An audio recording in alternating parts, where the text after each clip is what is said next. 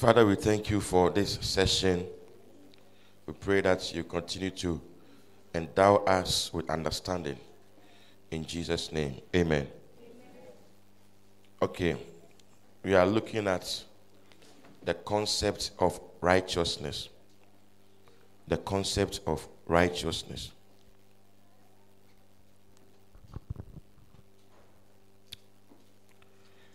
Now, here we are looking at the nature of God. God is always right and just. God is always right and just. His holy nature is against anything that is evil and sin.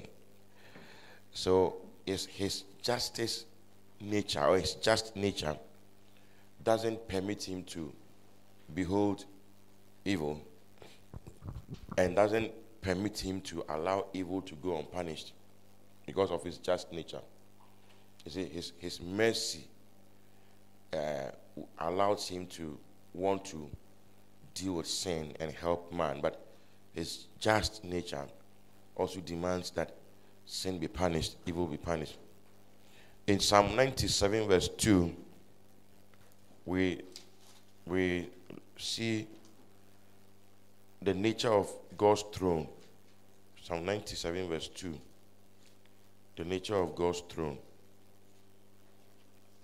It says,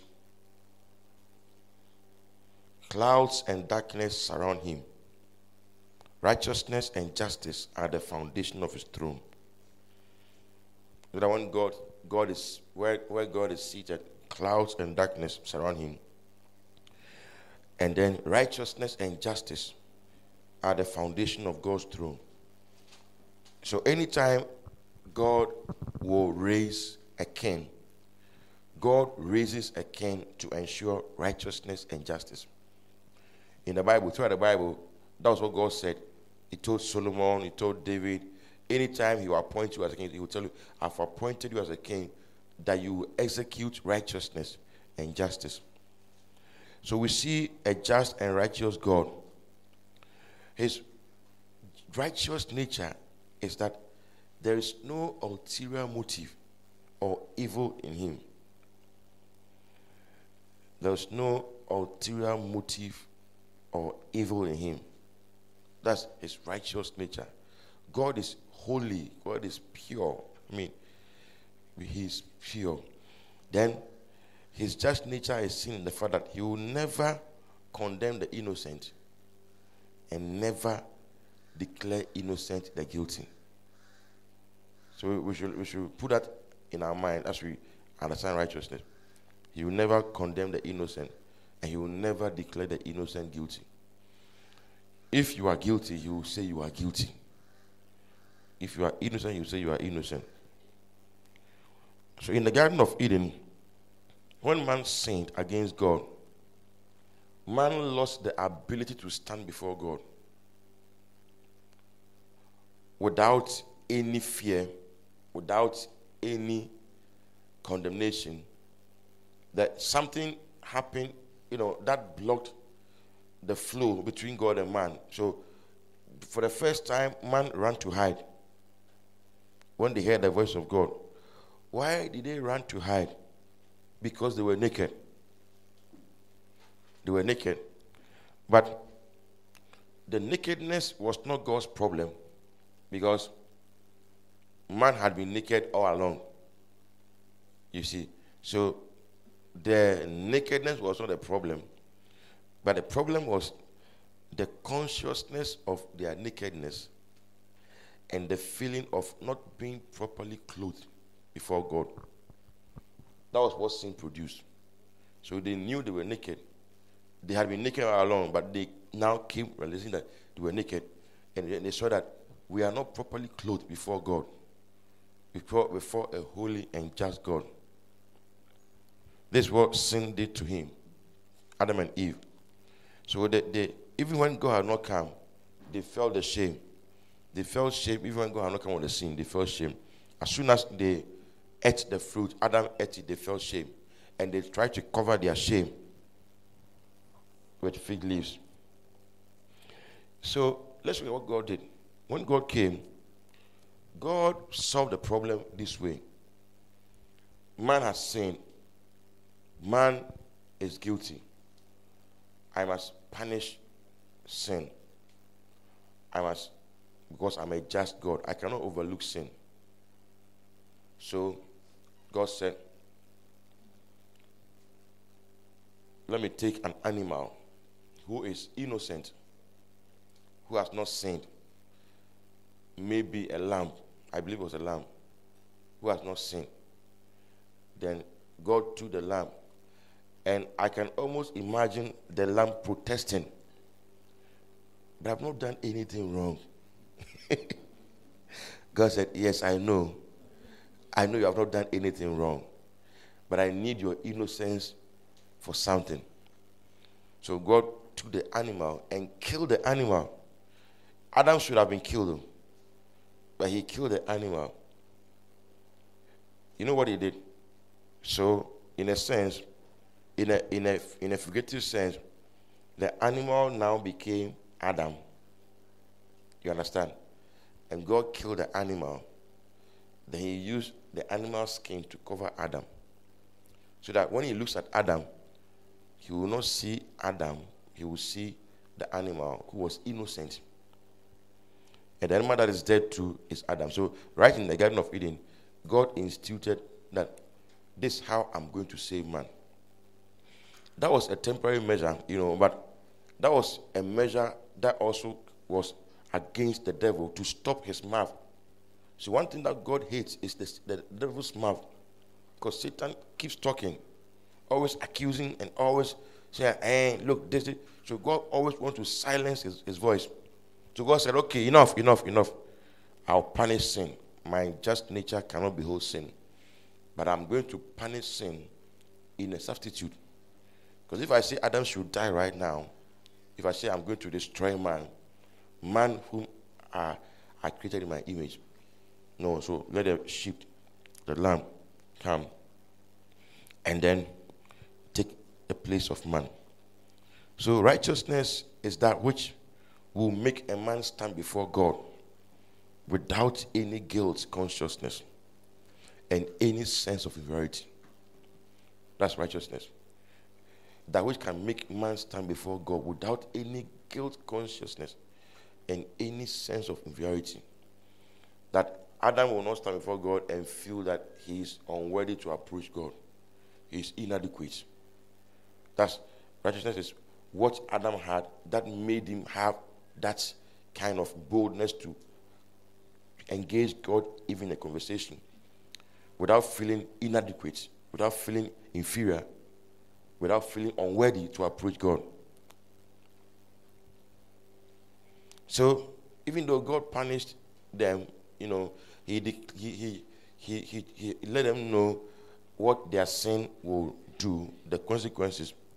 But he also clothed them properly with coats of skin, instead of the fig leaves that they were trying to cover themselves with. He made coats of skin for them. So this act of God established two facts. First of all, that mankind can never work himself into right standing with God. You can never work yourself into right standing with God. That's number one. Number two, man can only be justified by the method prescribed by God. So, right standing with God and justification can only come from God, not man. That's what it means, what God did. So, if you want to get to God on your own terms, God becomes angry. That is what we call self-righteousness. When you want to go before God on your own terms, because no human being qualifies to go before God. No human being has what it takes. That's why when Adam sinned, there was no way any human being could redeem Adam. Because The thing is, Adam is the first man. Out of him came all mankind. From one blood, God made all men. Acts 17:26. So that same blood that has been contaminated, who is going to have a different blood to come and redeem man? So there was a problem, a real problem that God had to solve. The one who can take back the authority Adam left for the devil to steal, number one, should be somebody who is man. Okay? Because it is man to man. It is man who gave the authority to the devil. So it is man that must get the authority back, not God. God didn't have dominion over this earth. He had given all dominion to man. So it was man, and man gave it to the devil, and it was his right to do so. So another man should be the one who should come and take that thing from the devil. So then the man too should not have the contaminated blood that Adam had. Otherwise, he can't redeem man. So that man, number one, that person should be a man, a human being. Number two, a human being who doesn't have any sin in him. Just as the animal was innocent, that human being should not have any sin in him. Abel couldn't have done it, even though he was a righteous man. Why? Because Abel had Adam's blood. So Abel couldn't have become the substitute for man. Neither could any other man. So God said, okay, the only solution to this problem is when I produce a man from myself and let that man go as man and do everything as man, then let that man die for man. Let that man take back the authority from man. And by so doing, it means that I am correcting the problem that man has created. So God decided to send his son. He was not Jesus to begin with. He was the Word, the second person of the Trinity. He was the Word. But when he became man, wore a human face, they called him Jesus. And that name was given under heaven for the period in which this whole earth will last, under heaven. So then, before Jesus came, I'll talk about how Jesus came, but before Jesus came, God had to institute a temporary measure. And that temporary measure was that throughout the Old Testament, he told them that anytime the high priest wants to make atonement for you, he should use blood, animal blood. Because that was what he did in the Garden of Eden. And it was a temporary measure. The animal blood was not perfect because it did not have a perfect spirit. You see, human beings are eternal spirits. Animals are not eternal. Animals they have souls. They don't have spirits. They are not eternal. I know there are some animals in heaven, but they didn't go to heaven from earth. There are horses in heaven. You remember the horse that came, the chariots that came to pick Elijah. They were horses, all right, but they were not horses that maybe went to heaven from earth. They were created for heaven, so they are not like this animal. But animals do not have eternal spirit, so their blood could not do anything for man. So that was a temporary measure in the Old Testament that God instituted, because without blood, you cannot deal with sin. But Hebrews 10:4 will tell you that, for it was not possible that the blood of bulls and goats should take away sin. It wasn't possible. So it was just covered. All those in the Old Testament who trusted in the blood of animals were brought into relationship with God, right standing with God, but they could not come close because of the demands of justice that had not been satisfied yet. And the penalty had not been paid. So they could not just come close to God, but they had a right standing with God. That justified them before God. But that was a temporary measure, waiting for the ultimate righteousness, ultimate measure that God will fix, which had been fixed in eternity, but had to be revealed gradually. Christ had always existed in eternity, but Christ was released or revealed gradually in time. So even in the Old Testament they had Christ, but just that he was revealed sometimes in types. For instance, the Bible said that the rock that followed them was Christ. In the wilderness, the rock that followed them, the rock that they drank from, that rock was Christ. When you read 1 Corinthians 10, it's there from verse 1 to 5. It said, and the spiritual rock that followed them was Christ. The Bible said that Moses, he esteemed the reproach of Christ as better riches than the passing pleasures of sin. How did Moses see Christ? How did he meet Christ? Because Jesus was not there when Moses was alive, but Christ was there. Christ was there in a type, and Moses saw the reproach of Christ as better riches than that of the passing pleasures of sin. So, what God did in the Old Testament was he kept giving them promissory notes. It's like you are owing somebody. Let's say God is owing justice. And anytime justice will say, I need my money, God will say, oh, you take this. This is a promise. I will pay.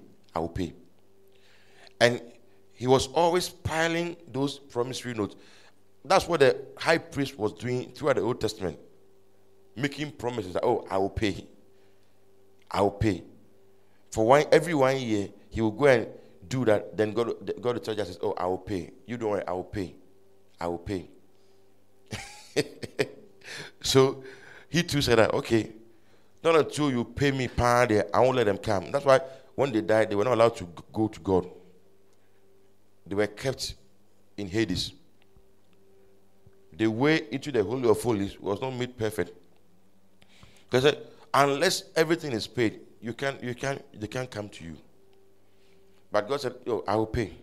So when Jesus Christ came, he took all the promissory notes. Then he paid them. Then he paid for even sin itself, the eternal death that is going to come. He went as far as that and paid that one. In Romans 3:25,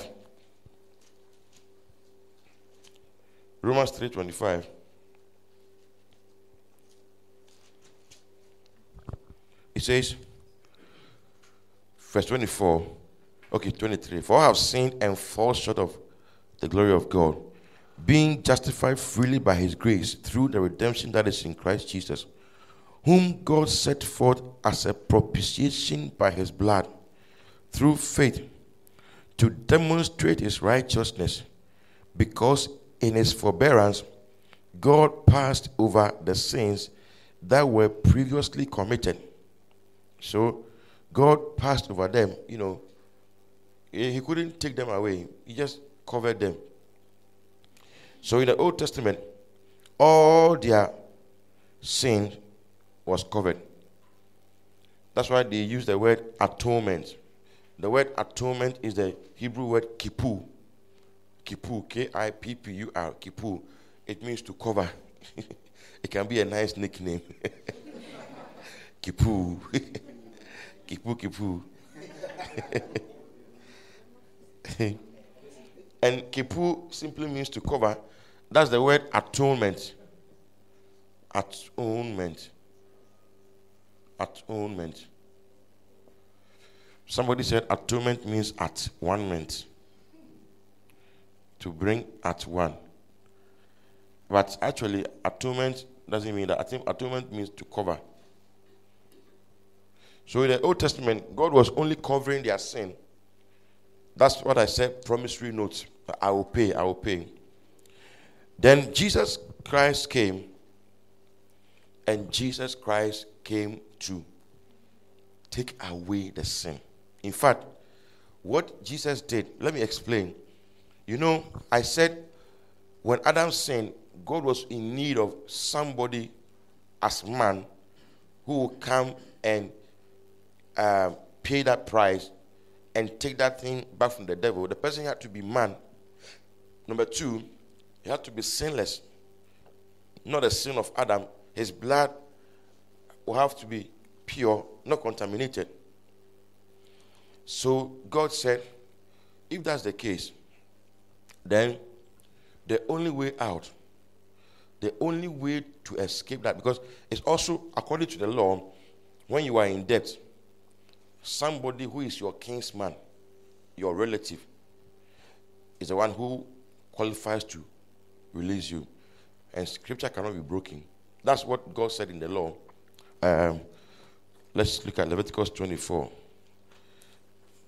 Leviticus 24. I think that was what God said. That we often call it the kinsman who will come and redeem you. 25 verse 40. Leviticus 25 verse 47. It says, now if a sojourner or stranger close to you becomes rich, and one of your brethren who dwells by him becomes poor, and sells himself to the stranger or a sojourner close to you, or to a member of the stranger's family, after he is sold, he may be redeemed again. One of his brothers may redeem him. So that's the law, and because scripture cannot be broken, there's no way any other person can redeem man or can help man if it is not another man. So God said, but all men are corrupt now, then let me produce another man. So all that God was doing in the Old Testament, he was setting the stage for Jesus to come. That was his major concern. That's why in the Old Testament, you see that you'll be killing people and all that, because he wanted to preserve the line of Jesus so that he could come. And anything that will cross his way, he will be very angry and deal with it mercilessly, because he wanted to achieve something for man. So God said, then the way out is, if this person who is coming, if he is born by a man, he cannot help but carry contaminated blood. So he said, I would rather let him be born by a woman. He said, I would rather let him be born by a woman, the seed of the woman. So I will name him after the seed of the woman, not the man. Because it was the man who sinned. Because the reason why it was the man who sinned was the man who received the law.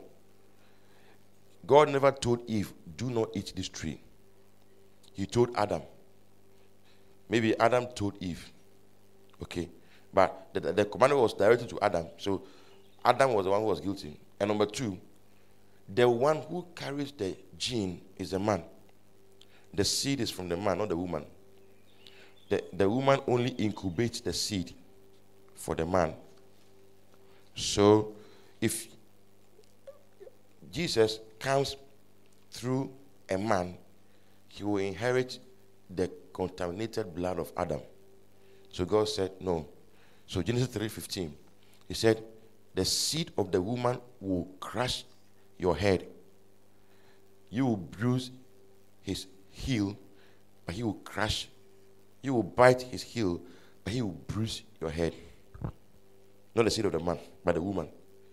That was when God prophesied the virgin birth.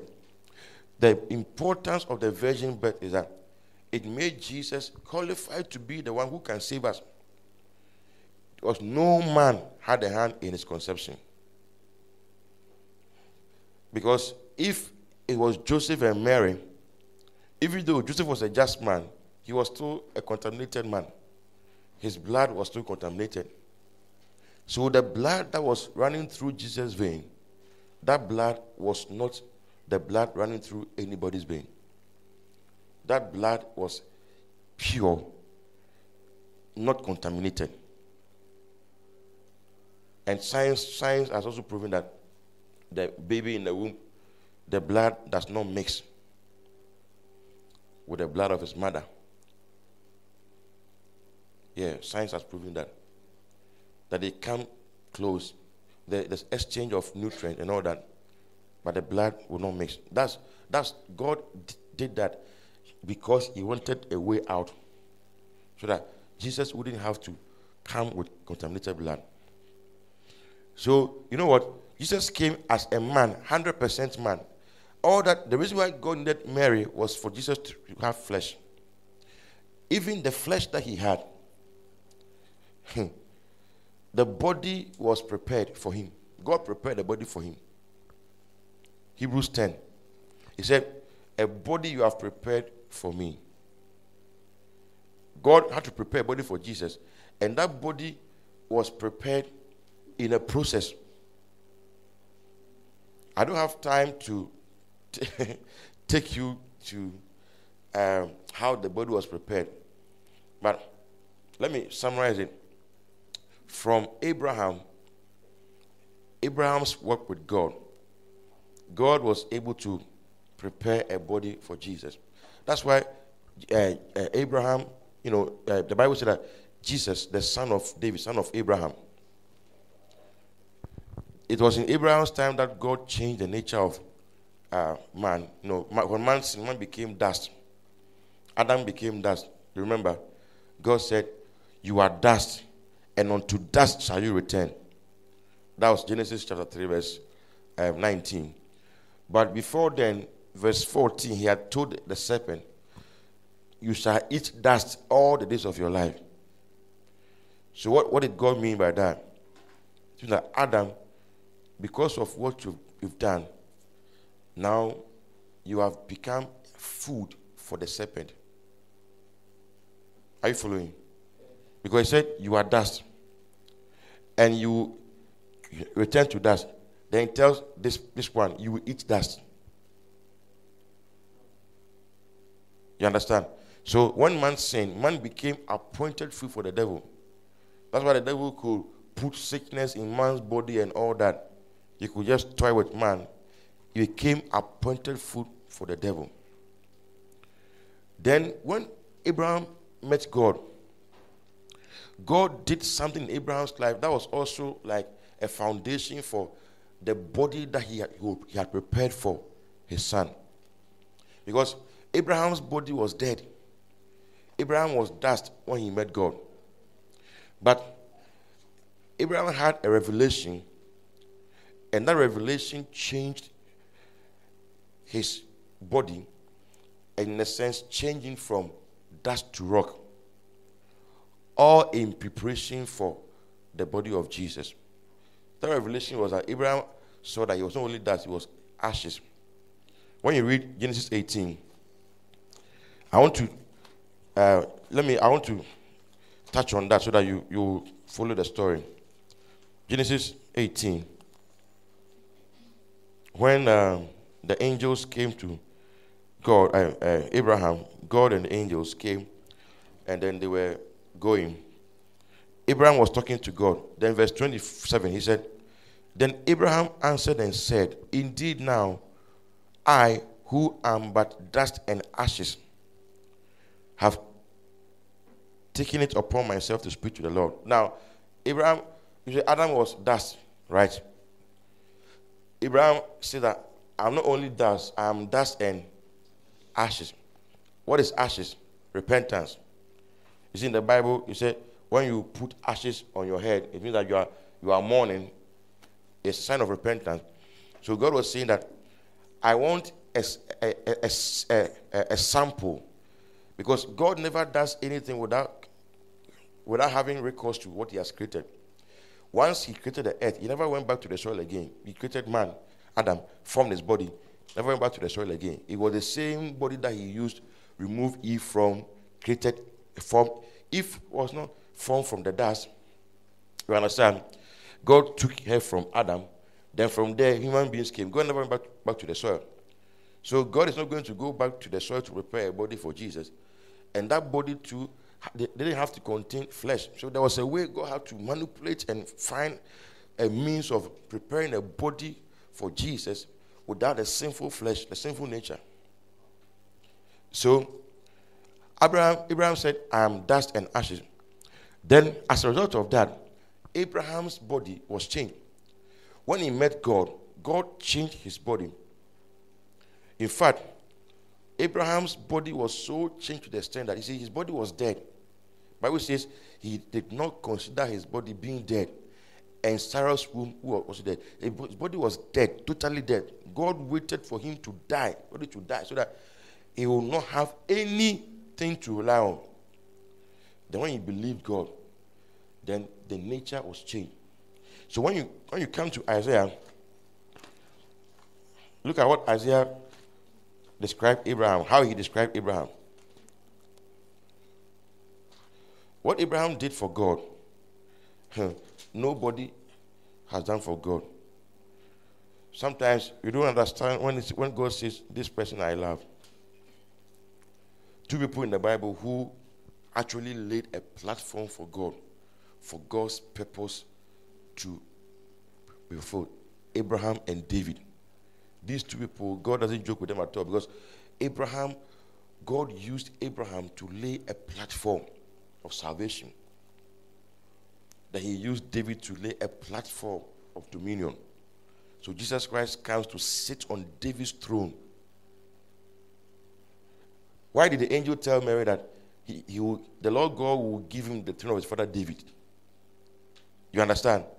He said, did Jesus come to sit on a physical throne? No. He even ran away from kingship. You know, John 6:15. When they wanted to make me a king, he ran away. But the throne had been built in the spirit by David's obedience. And he came and sat on that throne. And he's still on that throne. And in fact, he will reign on that throne for 1,000 years and over when he comes. That same throne. And who built that throne? David.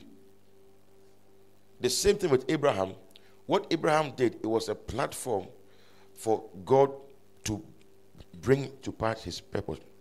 Isaiah 51, verse 1 to 2. He said, listen to me, you who follow after righteousness, you who seek the Lord.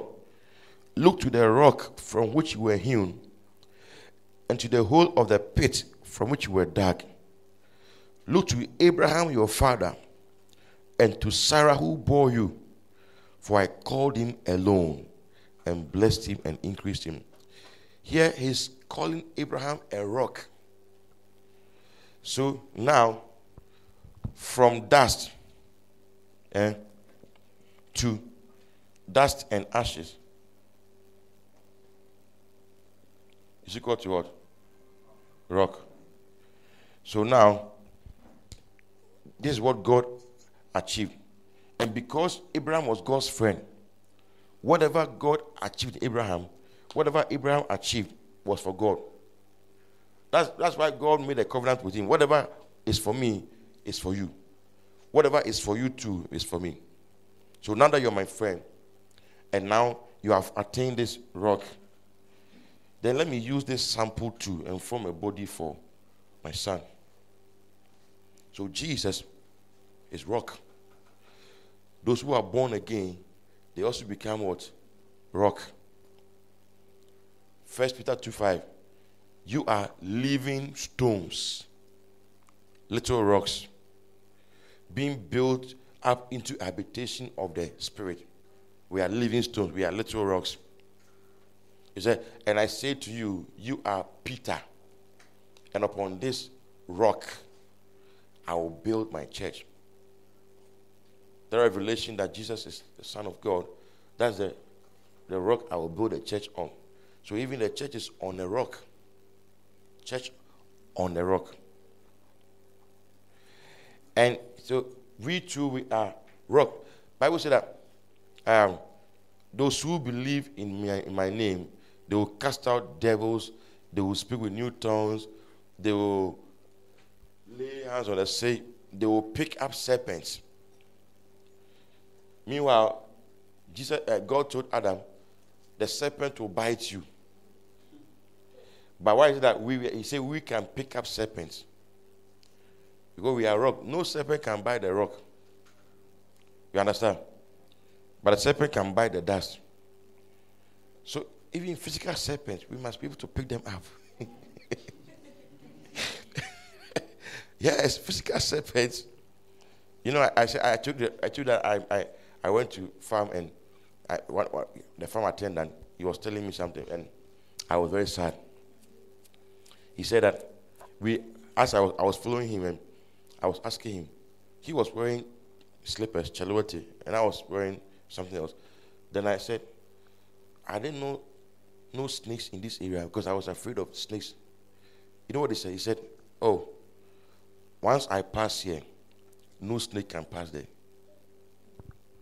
He said, if I pass here, if a snake comes, the snake will die. He has juju for snake. So I was very sad. Oh yes, I was very sad. I was sad because look at this unbeliever. He's not afraid of snakes. He knows he has power. What shows that the juju will work? It is real, and he believes it, and it's working. But me, that the Bible says I will pick up snakes. I'm afraid of the snakes. It's very sad. Okay, so Jesus came in this. That's why when Jesus Christ came, when he was born, he was man. When he came, he was man, and he boasted with the fact that I am man. His favorite title was Son of Man. Son of Man. Don't mess with me. I'm the Son of Man. You know, because people thought that, like for instance, Satan said, if you are the Son of God, turn these stones into bread. Then Jesus said, man shall not live by bread alone. Satan wanted to put him on a plane of God so that it will be illegal for God to now come and attack me. So he said, if you are the Son of God, if he had done that, he would have lifted himself from the plane of man to God. And that would have cancelled his assignment. So he said, Son of God. They said, man. So I don't live by bread alone. I am man. I'm not son of, I'm man, please. I have authority. I am man. Because if you are not a man, you don't have authority on this earth. Because dominion was given to man. Are you following? So if you are not man, you cannot exercise dominion on this earth. That's why in Psalm 5 verse 16, it says, the heavens, even the heavens belongs to God.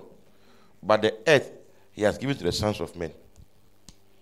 So when he came, he was the Son of Man. So in John 5, Jesus said that the reason why God has given me the right to execute judgment is because I'm the Son of Man. Because I'm the Son of Man. John 5 verse 26 to 27. For as the Father has life in himself, so he has granted the Son to have life in himself, and has given him authority to execute judgment also, because he is the Son of Man. It should have been because he's the Son of God. But I said no. Authority on this earth is for the Son of Man, the Son of God. So he had to, and you see, kinsman redeemer, he has to be our kinsman, somebody like us, before he can take our place. So he was 100% man. At the same time, he was 100% God. You see, God is wise, and God took the devil. He took the devil in his craftiness. You know what I mean? I said, Ozano, you took him. It's like he has made you a fool. Yes, you think you are wise, but he has made you a fool. I was watching this funny clip, and there's this comedian called Bovi in Nigeria. Then I think he saw one lady came to him, and the lady was like, "Oh, man of God, God bless you." Have you watched that? Have you watched that before? He said, "Oh, man of God, God bless you." Then he said, "No." He said, "Mistake." He said, "Oh, no. Are you not the man of God who came on TV? In fact, my husband was blessed. If I want to sow a seed," then when he heard that, then he also pretended that it was the man of God. Then he said, "Oh, God be praised. Daughter, you are blessed." Daughter, you are blessed. Then the woman said, "So please, this is the seed." And she brought out something, envelope or so, and then she gave it to the man of God. Then he was with a friend, and the friend was trying to tell the woman that he's not a man of God. The friend said, "No, it's a mistake." Then he hit the friend, and the friend fell down. And the woman said, No, he's under the power. He's under the power. And then the woman said, "Can I give you a hug?" He said, "Oh yes." Then he hugged the woman. No, the woman picked his phone. Yes, and then what was in the paper bag was toilet roll.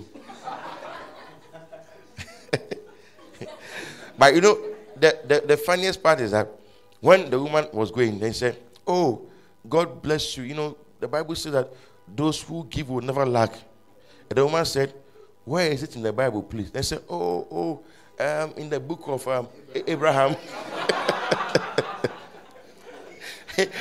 Then he said, "Have you heard that before?" He said, "Oh yes, there are some scriptures that are taught only in Bible school. So you people don't know those scriptures. It's in the New King James Version there, the 2012 edition. It's yet to be published." So she took him in his craftiness, and God took Satan in his craft. You think you are smart? Yeah, am I? You see me as man, okay? But I'm also God. Because the one who can redeem man, number one, he must be what? Man. Number two, he must be sinless, no contaminated blood. Number three, he must be able to stand between God and man. You understand? And put one hand on God, one hand on man, and make peace. That was what Job was crying for in Job 9, Job 9. Job was crying for that, verse 33.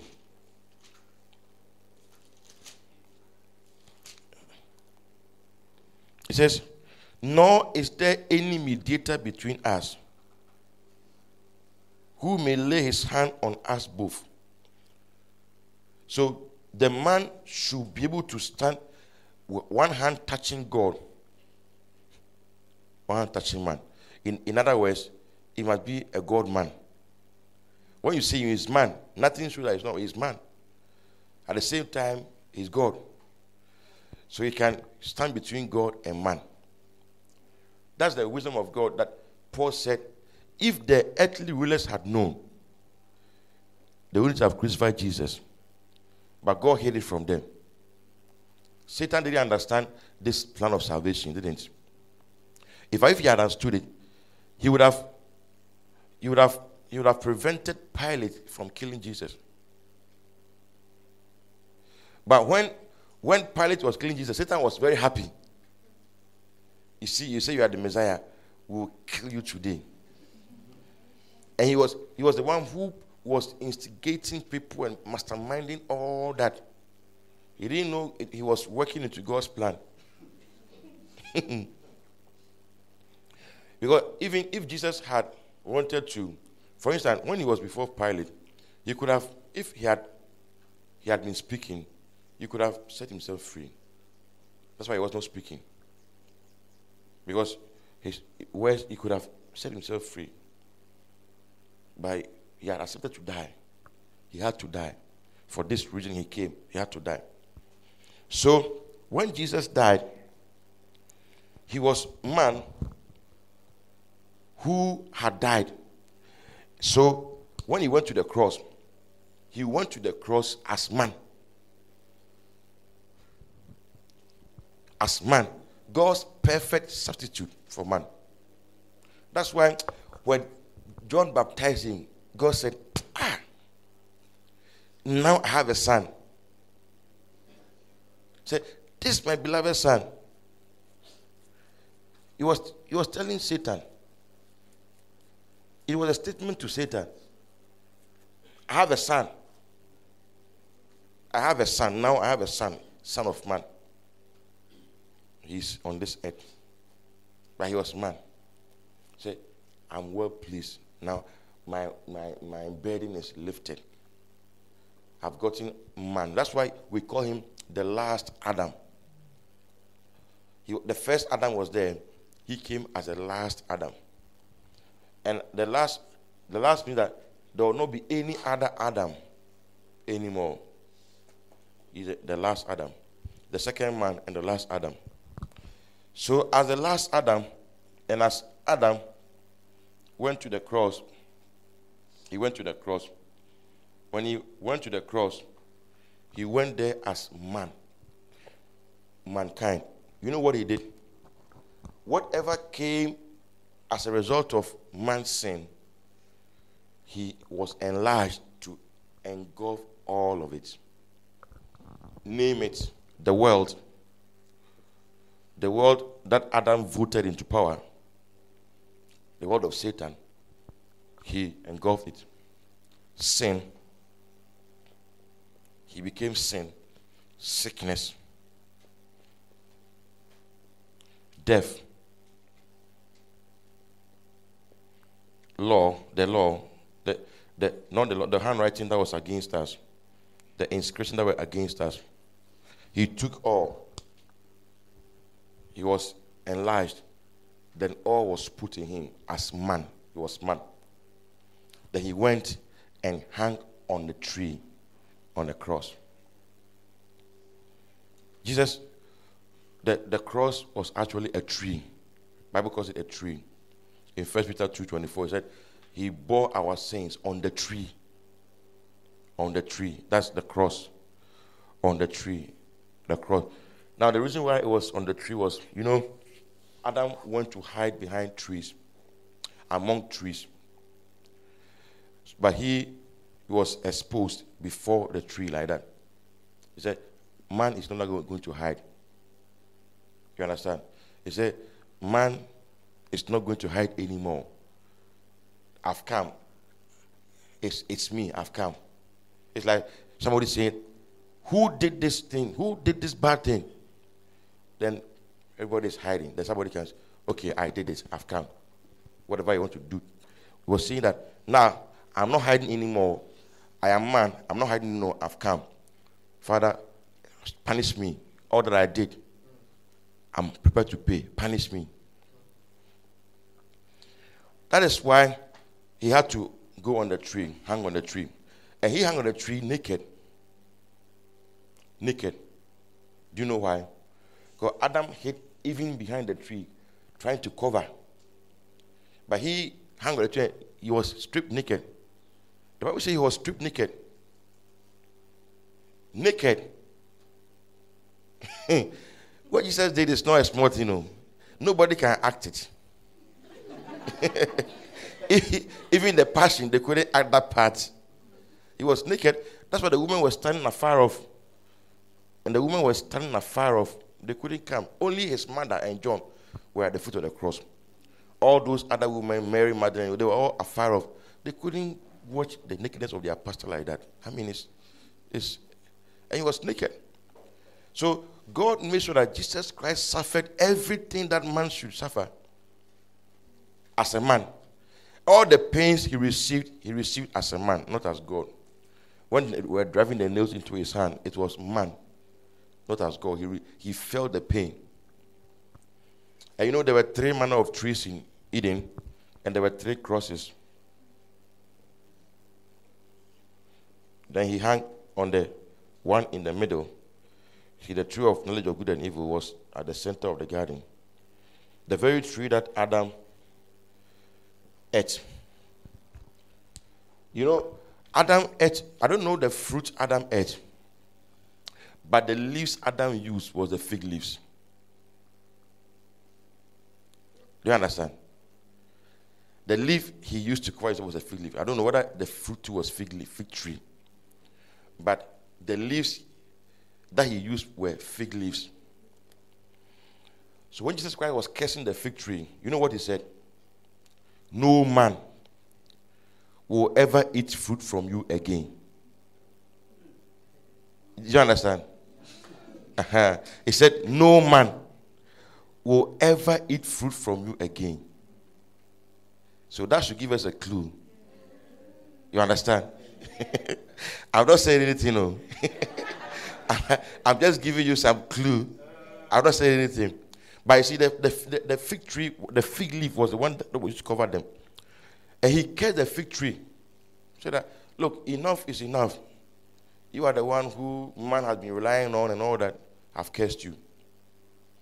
It was a type. He was just enacting it. So he took the place of man. Now, on the cross, all these things were in him. Every bad thing that came through Adam's disobedience, he was made that. That's why God vented his full wrath on Jesus, on the man Jesus who had become Adam's sin and all this. God made sure that he suffered well. That was what the justice part of God was saying, punish him. And God said, okay, go ahead, punish him. And they punished him. On the cross, he couldn't call God, my father said, my God, why are you forsaking me? He had forsaken him. Because God was looking at him not as his son, but as man. He died in our place. That's why when he was before he was going to the cross, the covenant, the communion he had with the disciples was a picture. He was trying to tell them that, look, all of you, you are now in me. And now I'm going with you to the cross. Because the last sermon, he said, he that drinks my blood and eats my flesh becomes a part of me, and I become a part of him. Then he said, this is my blood, this is my flesh. He didn't say, this stand for my blood. He said, this is my blood, this is my flesh. Take ye and eat it, take ye and drink it. When they did that, he was saying that now, he was affirming the fact that all of you are in me. And I'm taking all of you to the cross. We are all going to die. So Paul came and Paul said, we were crucified with him, buried with him. We were what? Raised with him. We were made to sit together with him. So actually, when Jesus was crucified, we were in him. Yes. Because he stood for all humanity, mankind.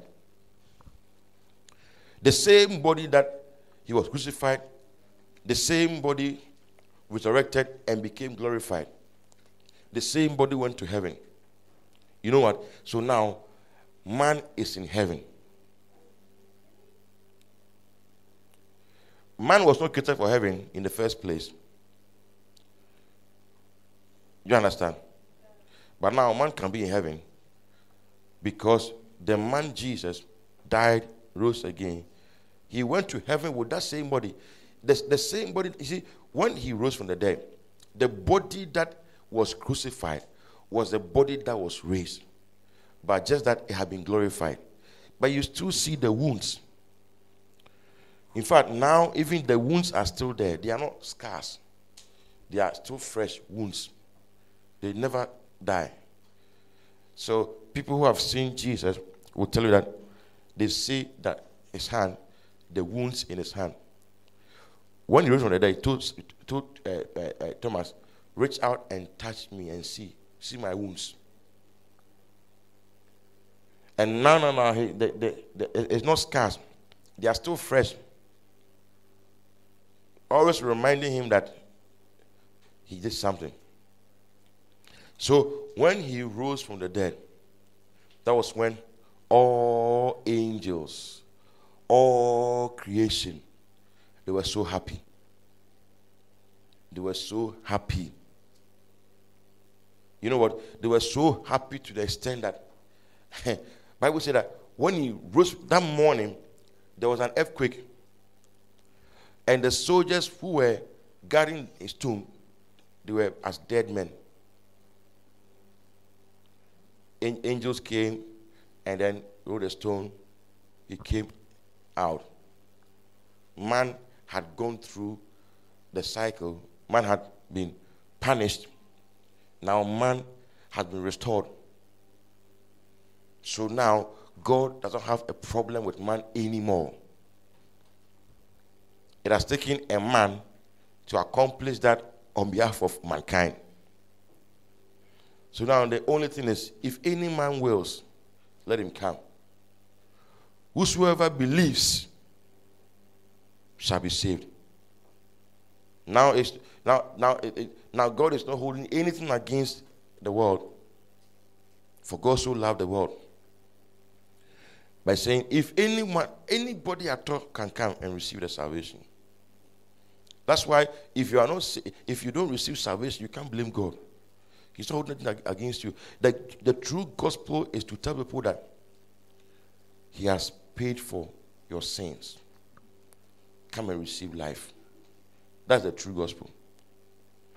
The gospel is not to tell people that, look, you are going to hell to die. No. He has paid. Come. He has set the table. Come and eat. He has paid the price. Now come and receive the free gift. That's the gospel. And do you know that it's not only human beings who benefited? The creation too rejoiced. Because when Adam sinned, it affected creation, and creation was put under bondage. And they were waiting for the manifestation of the Son. Listen, they were waiting for the day where the true man will come and the man will liberate them from the bondage. So now, when Jesus Christ came and liberated the creation from bondage, it means that now they are no longer under bondage. So, he said, we must tell the creation that the price has been paid. That's why I said, go and preach the gospel to all creature, not man. Mark 16, it says, verse 15, and he said to them, go into all the world and preach the gospel to every creature. Every creature, the animals, the seas, the mountains, preach the gospel to them. What's the gospel? The price has been paid. All things have been reconciled. Somebody sent me a message. He said, when we went with a crusade, then he said, we want to baptize new converts. And there's this river, which is the God. There's a God in the river. I don't know. Do you know that river? He said there's a God in the river. And he said, so can we baptize people in that river? I said, why not? I said, speak to the river and say that you have been reconciled. And therefore, I can use you. I said, but if you're afraid, just get a basin and put water in the basin and baptize them and go your way. But if you're not afraid, tell the river that you have been reconciled. The gospel must be preached to them that you have been reconciled. Reconciled. Now you don't belong to the devil. I can use you. I have a friend who deals with herbs, herbal medicine, and he's a man of God, and it's like he goes and then he gathers the herbs and then he prepares things like you can use on your body for skin diseases and other things. Then he told me one day, he said that sometimes when he's going to get the herbs, he will, as he's prepared to enter the forest, he will sense this heaviness. And sometimes he's afraid. He will sense heaviness. And he says that some of the herbalists who are spiritualists, who are not believers, what they do is that they talk with the leaves. Yes, before they are able to do that. Then I said, you too, when you go, talk to the leaves and tell them that Jesus Christ has reconciled you to, he has reconciled all things to God. You are one of them. So allow yourself for me to use you for medicine. And he did it, and it worked for him. He said he was surprised. As soon as he made a declaration, he said that everything lifted. Then he went and picked the thing. He was not afraid anymore. Then he did it. So we must preach the gospel to the creation. Even David in the Old Testament said, the sun shall not smite me. He was talking to the sun. You can't smite me. The moon, you can't. You know the moon can smite people. You see, when Muslims are having their fasting, sometimes they pray into the moon and the sun. And other people, occultic people, and all those guys, they pray into the sun and the moon, and they use the elements to afflict people. When the moon strikes you, you will get mad. Those who get mad, usually, the thing takes place at night. The moon comes at night, and the moon strikes them. That's why we call them lunatic. You know, the moon is called Luna, right? Luna. Do you know that? So the lunatic are those who have been struck by the moon. So you, the believer, can say, you cannot smite me. You cannot smite me. Talk to the Christian. Start with mosquitoes. Oh yeah, that's why I was sad I couldn't talk to the snake. Yeah, I should have been able to tell the snake, look, you can't touch me. You have been reconciled. When we finish, we can go to where the dogs are and tell the security, open them.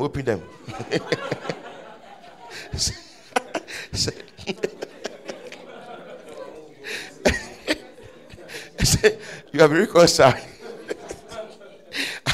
I think I saw this thing. I did a cartoon.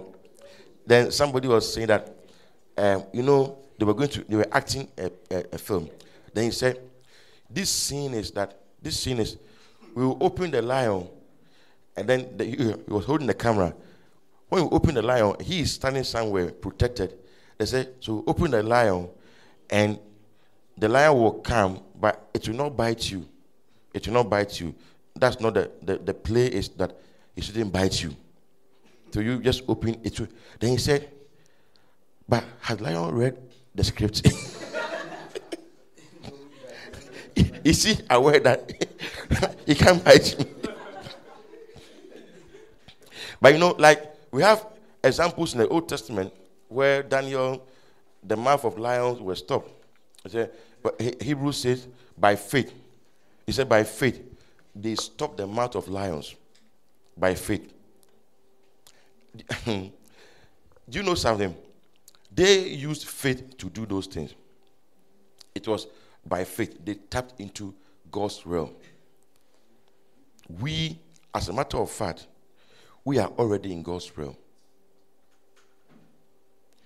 A lot of the things that we receive by faith, as a matter of fact, we have them already. You use faith for what doesn't belong to you. But certain things have been done already. It's all knowledge that we need. So the perfect blood of Jesus came, and the perfect blood of Jesus took away our sin. Took away our sin. Took away that thing. Now the world too had been crushed. No matter how high the world rises, it can never defeat God's purposes. Do you know why? It has already been crippled. So Paul will say in 1 Corinthians 2, the world and the rulers of this world who are coming to nothing. They are coming to nothing. 1 Corinthians 2:6. However, we speak wisdom among those who are matured, yet not the wisdom of this age, nor of the rulers of this age who are coming to nothing. They are coming to nothing means they are coming to zero. Just a matter of time. They are coming to zero. Because the world was nailed to the cross. Everything that Jesus took to the cross, they were killed and they were left there. They were left there. The only thing that survived the cross was the life of God. Everything. So John will say that we have overcome the world. Sin has been killed. Sickness has been defeated. Death, yes. Death too has died. Death too has been killed. So in actual fact, a time will come where we'll have believers who will defy death. Break into that realm and defy death. Because the potential is there. That's why even in the Old Testament, they determine when and how they die. Do you know that? How did Jacob die? I mean, after he had called all his children and blessed all of them, he gave up the ghost. He gave up the ghost. Nobody, he said he came out of the body. Moses, if God had not called him, by now he would have still been here. 120 years, his natural force not abated, his eyesight was not dim. 120 years. Then God said, go to the mountain and die.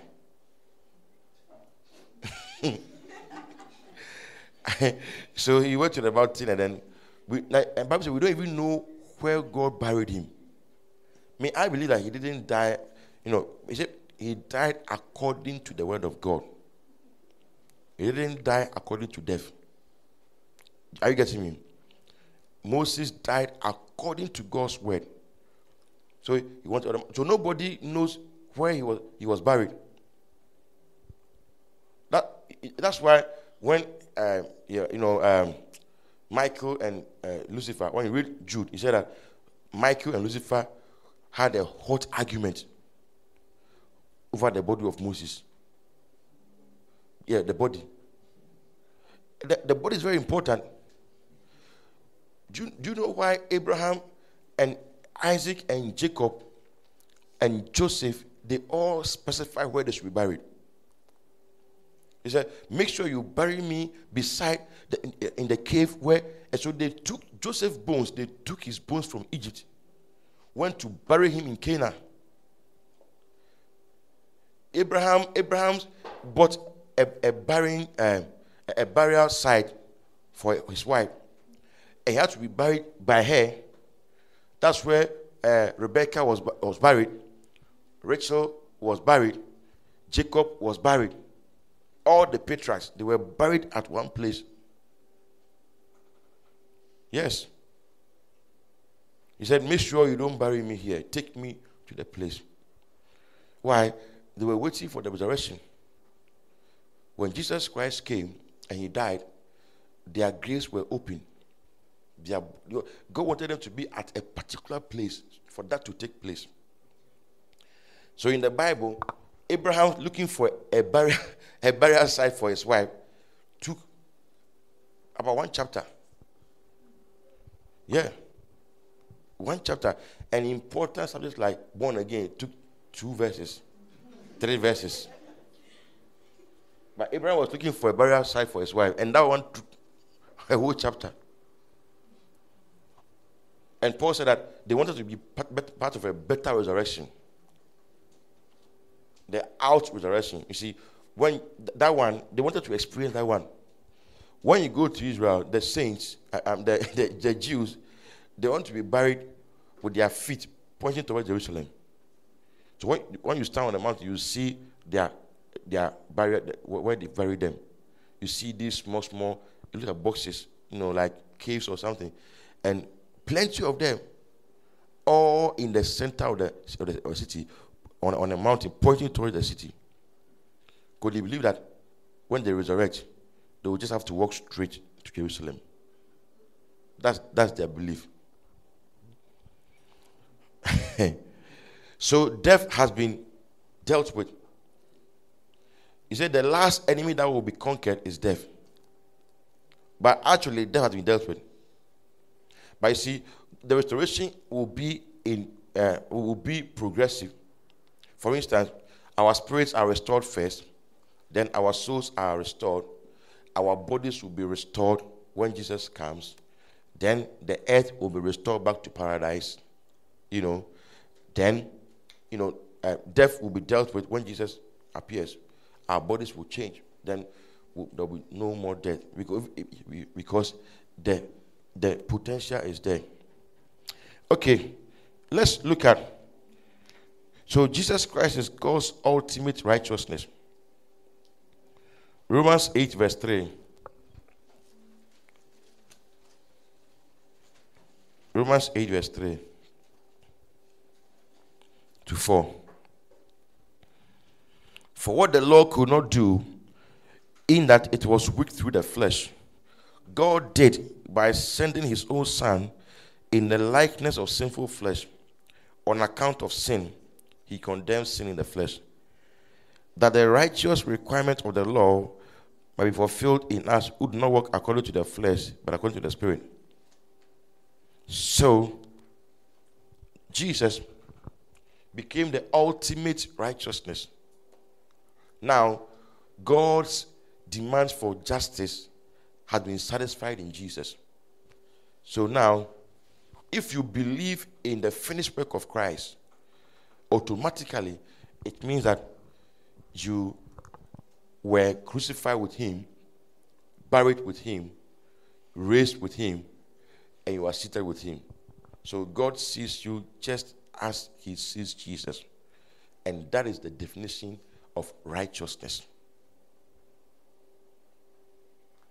Righteousness means that God sees you just as he sees Jesus,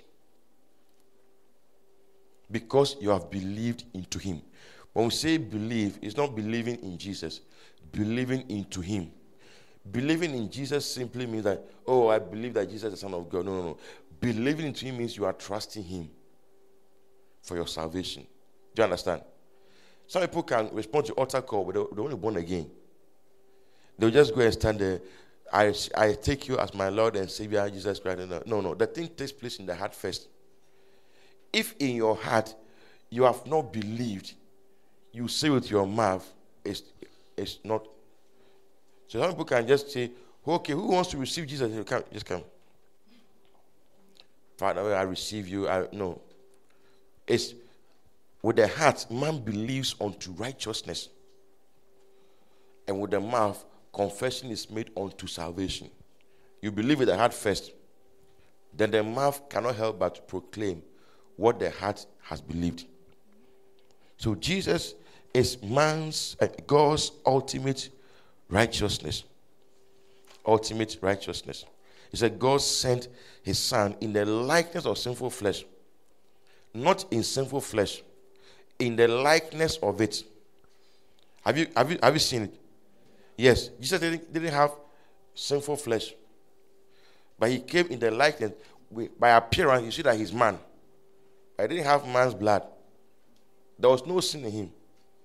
Even Pilate said, I find no cause of death in him. Pilate.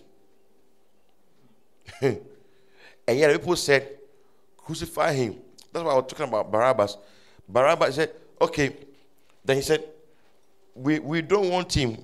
We want Barabbas. Hey.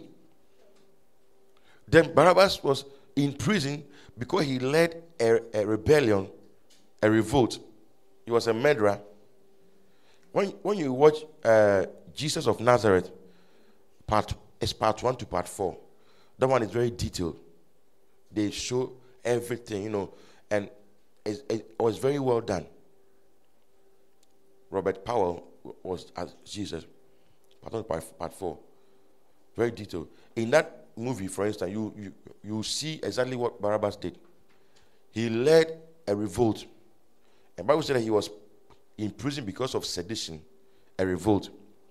He murdered somebody, and he was in prison. He had not finished serving his sentence.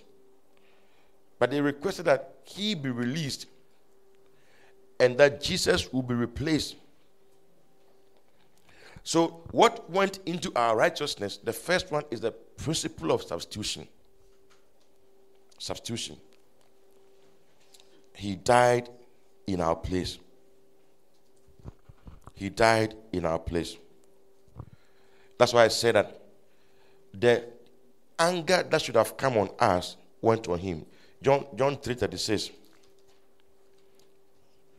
3:36. He says, he who believes in the Son has everlasting life. He who does not believe in the Son shall not see life, but the wrath of God abides on him. So the wrath of God is not on those who believe in the Son. It's on those who don't believe in the Son. So the principle of substitution means that if it was okay for God to make his holy Son sin, then it's okay for God to adopt sinners and declare them holy. Do you understand? It was substitution. He died in our place. That's the first principle that goes into our righteousness. He died in our place. So if it was legal, if it was okay for God to take Jesus, who knew no sin, and make him sin, then it's okay for God to take a sinner and say, I've made him righteous. It's okay. It's the same thing. Satan cannot question God. If my own son, who is righteous, I've made him sin as his sin, I've made him sin, not a sinner, sin itself, then I can adopt somebody who is a sinner and call him holy, call him righteousness. So 2 Corinthians 5:21.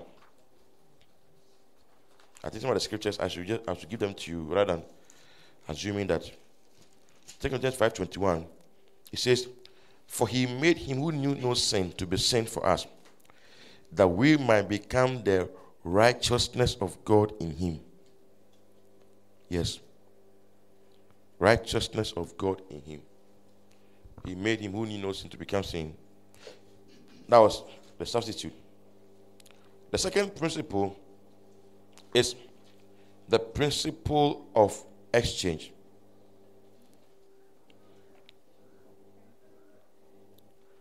Jesus didn't only die as our substitute, he also exchanged his life for ours.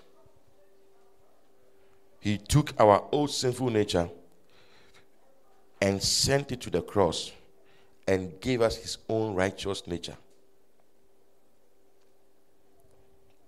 So, principle of exchange. That is why the believer is not only righteous, but also holy. The believer is not only righteous, but also holy. I'll talk about that. So, principle of exchange. Galatians 2:20. It says, I have been crucified with Christ. It is no longer I who live, but Christ lives in me. And the life which I now live in the flesh, I live by faith in the Son of God, who loved me and gave himself for me. I believe that was what Foster was asking. That people were saying that then it means that I'm the Holy Spirit. But he said that I've been crucified with Christ. The I there is the self, the old nature, the sinful nature of Adam, crucified with Christ. So we died with him.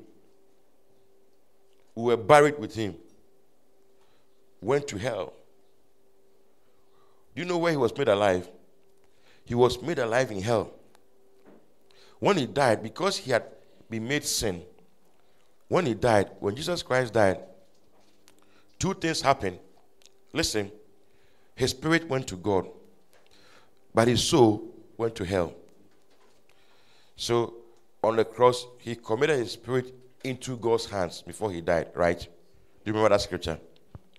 But then his soul went to hell because he was made sin.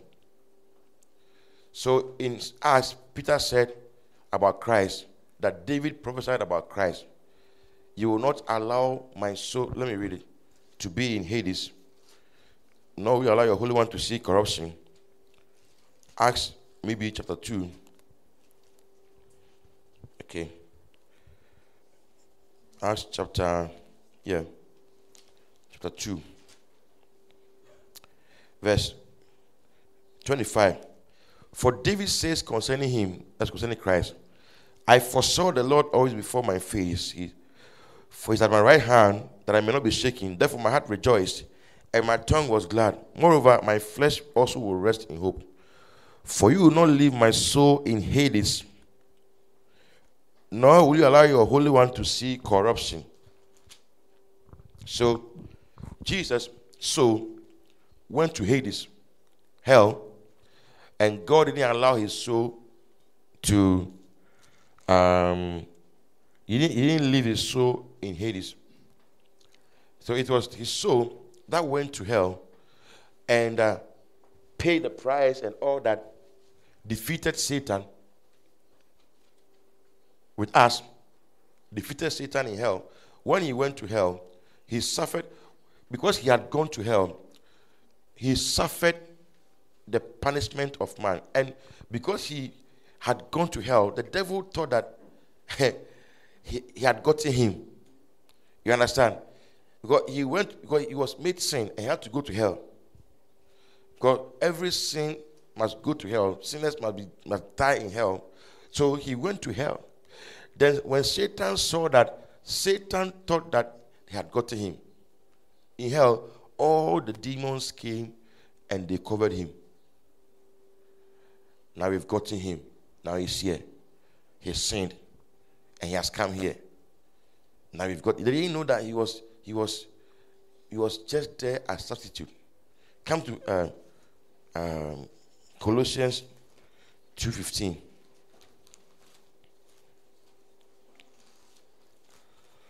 Colossians 2:15. Having disarmed principalities and powers, he made a public spectacle of them, triumphing over them in it. Having disarmed. Other version says, having put off principalities. How did he put them off? They were on him. Or they were all on him, celebrating. We have gotten him. Then he put them off. That was when he was made alive. In Peter, 2 Peter 3:16, he was made alive in the spirit. 2 Peter 3:16. Okay, I think 1 Peter. 1 Peter. Okay. Yeah, 18 to 19. For Christ also suffered once for sins, the just for the unjust, that he might bring us to God, being put to death in the flesh, but made alive by the Spirit, by whom also he went and preached to the spirits in prison. Yes. So he was made alive by the Spirit before he went to preach to them in prison. And that was when he was born again. When he died, he went to hell. Then he was made alive. That was when he was born again. He was born again in hell. He was the first person to be born again. The Bible calls him the firstborn from the dead. The firstborn from spiritual death. Not the first to be raised from the dead. Lazarus had raised from the dead. Elijah raised from the dead. Jesus himself raised from the dead. But the firstborn from the dead. The first person to pass from spiritual death to spiritual life. Then when he was made alive, then he crossed over to the other side.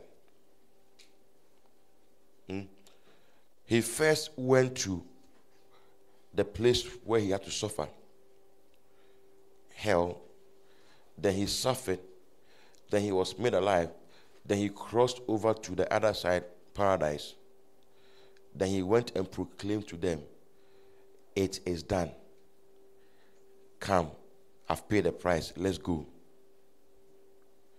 So when he was crossing over from hell to paradise, hell could not stop him. So he said, "I will build my church, and the gates of Hades cannot prevail." He was the first member of the church. And if hell could not prevent him from coming, then hell cannot prevent you too. So he crossed over. Then he said, "Come, David, come. Joshua, all you guys, come. Let's go. This is your place. Let's go." Because in the Old Testament, nobody could go straight to heaven if only the person died. If only you die, you have to. You have to. That's why Elijah and Enoch, God didn't allow them to die. He just snatched them like that. If you die, you have to go and wait there. I believe that Elijah and Enoch, they will come and die their own death.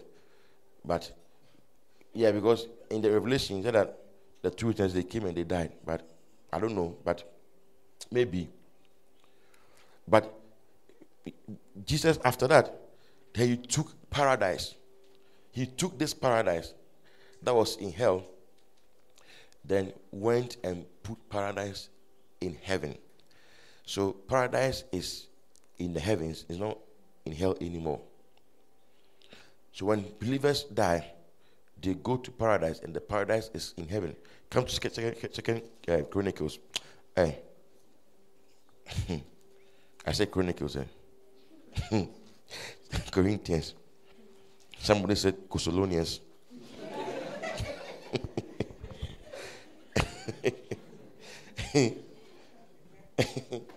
Second Corinthians.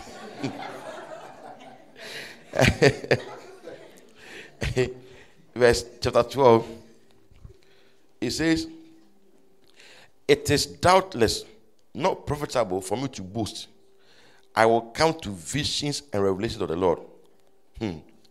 I know a man in Christ who 14 years ago, whether in the body I did not know, or whether out of the body I did not know, God knows."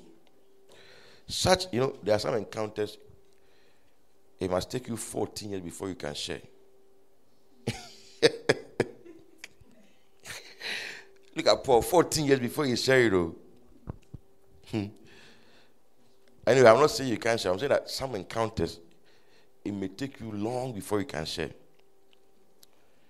Then he said, verse 3, "And I know such a man, whether in the body or out of the body, I don't know, God knows, how he was caught up into paradise and heard inexpressible words, which it is not lawful for a man to utter."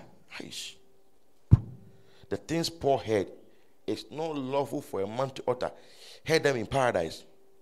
Do you know that even John the beloved, the one who wrote Revelation, at a point he saw seven. I think that the seventh angel blew the seventh trumpet, and there was thunder. And the seventh thunder, they uttered some words. He heard the words. He wanted to write. The God said, "No, don't write." So Paul said he went there to paradise. He heard some words. God said, "No, don't say it." It's not lawful for you to say. He said he was caught up into paradise. So paradise is not down there. When a believer dies, you don't descend, you ascend. But you go to paradise. Paradise is not where God is. You see, there are different levels of heaven. Heaven is not just one place. There are different places. Even outer darkness is in the heavens. You understand? Paradise is also there. Then the new city is also there. Yeah. But that one will descend. It will descend and come down in the final analysis of things. So, and this paradise, Paul said that it was first down. Jesus went there. Remember the rich man and Lazarus, they were separated from each other just by a pit. You understand? So if there's hell and this paradise, this will be the pit. Which means they are all in the same room. You understand? But when Jesus died, he went there and then took them to heaven. And the paradise was transferred to heaven. Do you know that when the Garden of Eden, when Adam sinned, okay, what happened to the tree of life? It was still in the garden. So what happened? So now, can we find it on earth here? Could it be that now, some people say that they've discovered the tree of life somewhere? I believe that it was transported to heaven, back to heaven. Because in Revelation, the Bible talks about the tree of life on either side of the river of life. So 2 trees are in heaven instead of 1.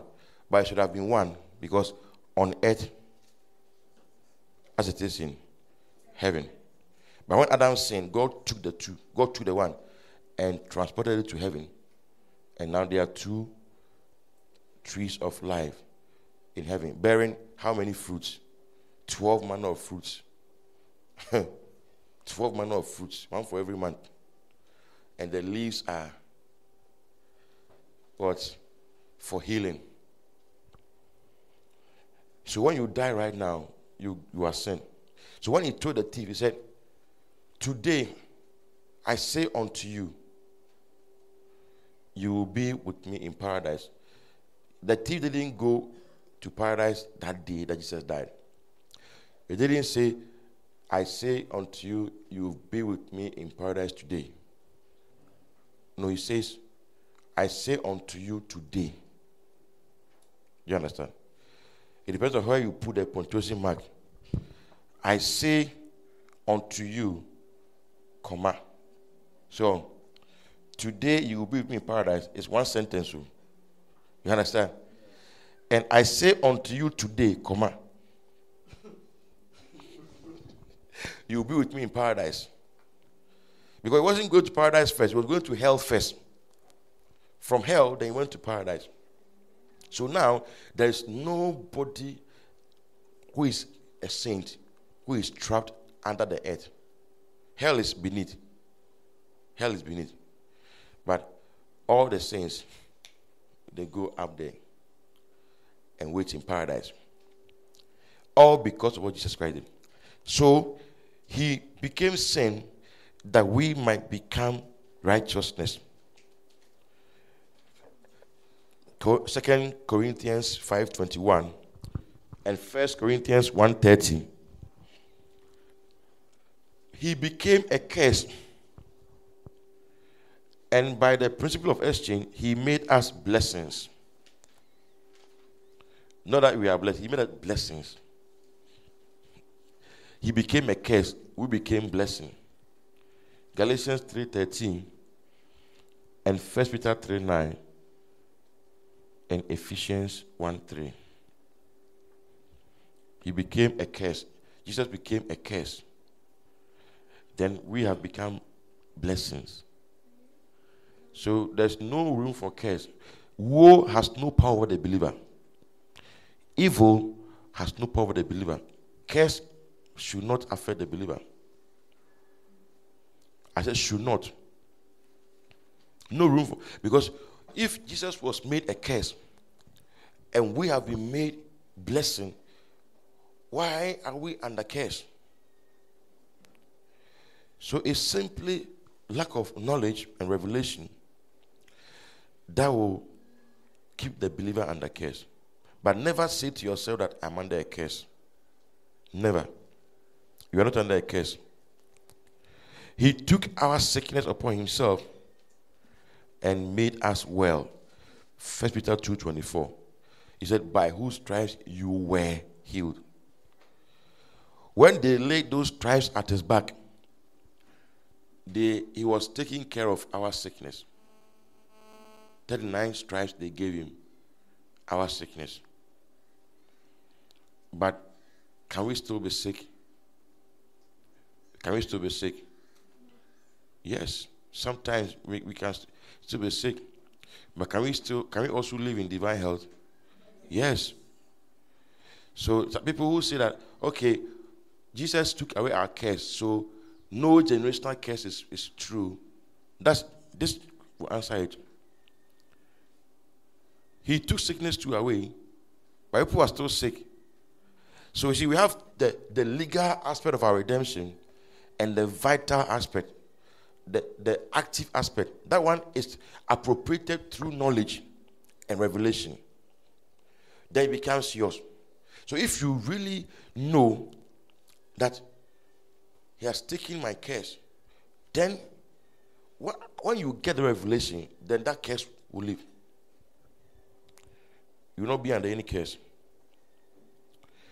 He was rejected and forsaken by the Father to the extent that he couldn't even call him Father, so that we can be accepted in the beloved.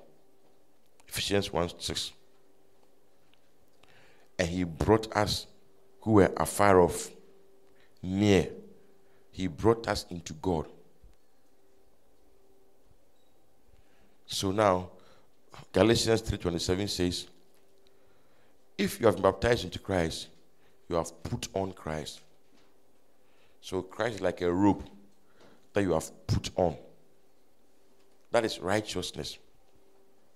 So righteousness is not it's not by what you did, it's by what Christ did. You gain right standing before God not because you did something, but because Christ did something. So God says, you are righteous. You are my children. You are my dearly beloved children, holy and righteous. Dearly beloved children, holy and righteous. So I want to conclude, but let me talk about holiness. Holiness. We are not only righteous, we are also holy. Jesus did many things for us. If you really understand what he did for us, I mean, our praises and thanksgiving will never end. Colossians 3 verse 12. Colossians 3 verse 12.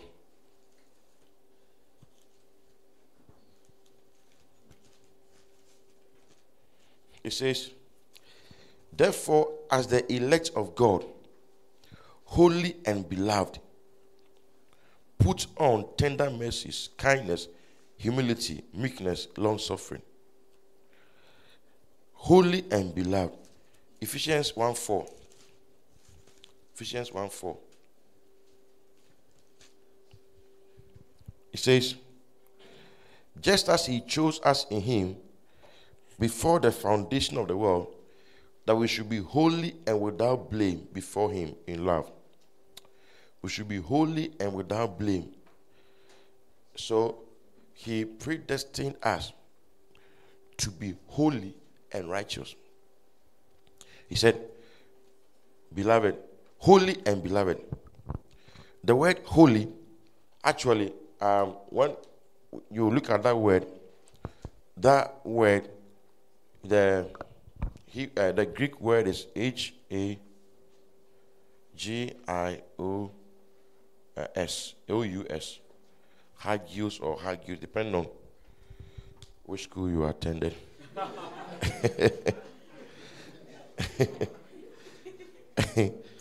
Every school and the way they pronounce things, you know. If you go to Prempeh, they have a way to pronounce things. OAS has a different way, better, higher way. So, like, righteousness we have been made righteous, okay, and holy. Now, righteousness talks about the clothes that was put on you. That was put on you. But holiness is also this. He has changed your very nature. So, substitution and exchange. So, you are righteous and you are also holy when you believe in Jesus. Because apart from putting the garment on you, he has also changed your very nature. We have not just been clothed. Our nature has been changed or exchanged. Apart from that, the record has been erased. Listen, it's like Barabbas' own. If we apply it to ourselves, okay, we can say that, okay, Barabbas was set free. Then Jesus was arrested. So Barabbas now is free. He's a free man. That's one thing. Number two, in our case, we are not just free. In our case, Barabbas now is changed. He has a different nature. So Barabbas cannot be called a thief anymore. Do you understand? I'm talking about if he was in our case. Then number three, even the record that there was one person called Barabbas who once committed this and was put into prison, that record too has been cancelled and erased. That's the power of the death of Jesus Christ. Righteousness and holiness. That's what you see in the law. For instance, you remember when Chachuchikata was arrested by President Kufuor's government and he was put in prison. He was given 5 years, but I think he served only 18 months or so. Then he was pardoned by the president before he left office. He pardoned him. When he pardoned him, he came out as a free man. But he said he was going to contest in court again so that they reverse the ruling. So that in the records, there's no such ruling as once upon a time he was guilty and was. Now the record will be like he's not guilty. Even though he has come out of the prison, he wants to amend the records. Because maybe, who knows, maybe he may want to stand for president. And you don't qualify if you have been to prison before. But if they are able to cancel the record, he can qualify. Even though physically he has been there before, the records show that the ruling has been overturned. Are you following me? Yes. So righteousness speaks of our clothing, what has been put on us. That is Christ. Galatians 3:27. So it talks about our acceptability, how God accepts us.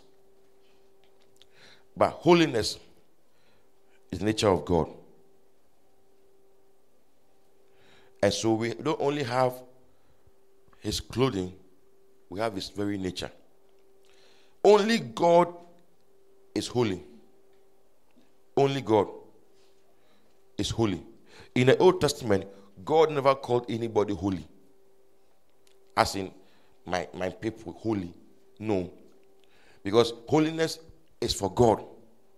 But in the New Testament, he didn't only cover us, he also gave us his own nature, which is holiness. So, holiness is like the blood that runs through God. God's own nature. That one too is given to the saints, the believer. So we have been born again into the kingdom, and we have royal blood. We have not been merely adopted on paper. He gave the place of his son to us in the palace. He gave the place of his son to us in the palace. So we are to him like a son in the palace. On paper, it has been effected. And in reality too, we carry his blood, his DNA, his nature. Therefore, the born-again believer is a begotten child of God who is in the bosom of the Father. We have been begotten, born, like Jesus was begotten. At one point, he was the only begotten of the Father. Then and later became the first begotten from the dead. But now, he's the firstborn among many brethren. Now, God has gotten many other sons like him. So he's the firstborn, and all of us too are firstborns. God doesn't have secondborns. All of us are firstborn. Why? We are joint heirs. We are joint heirs with Christ. So he will always be the most important firstborn. But we are also firstborns. First among equals. We are also firstborns. That's why in Hebrews 12, he says, to the church of firstborn, and the general assembly, the elect we are the elect. Firstborns. So, then our spirits are mingled with his spirit in an inseparable union. Actually, when I say his spirit, you see, the one that lives in us is the personal spirit of Jesus, which is his soul. That's the one he breathed into us, which contains his the seed of his nature, his everything, his DNA and all that. Is the soul of Jesus. Galatians 4:6-7 says that because you are sons, God has sent for the Spirit of His Son to live in your heart, who cries, Abba, Father. So the one who is living in our hearts is the Spirit of the Son, Jesus.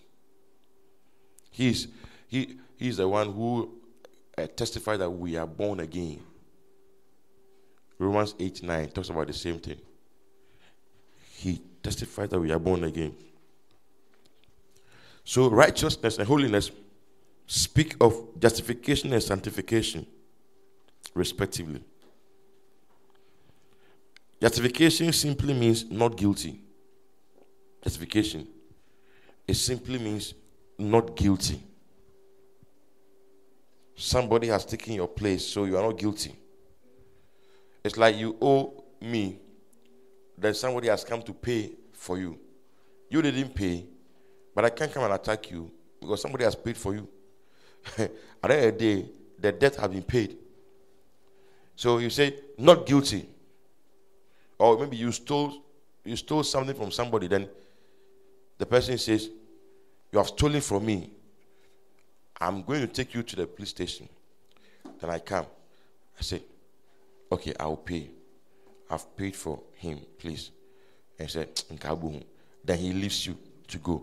Now you are free, but it doesn't mean that you are not, your nature as a thief has been corrected. That's justification. But then what Jesus did, apart from saying you are free, he also changed your nature as a thief. That's sanctification. So, justification and sanctification has been accomplished for the believer. So what Christ did on the cross supplied us with both righteousness and holiness.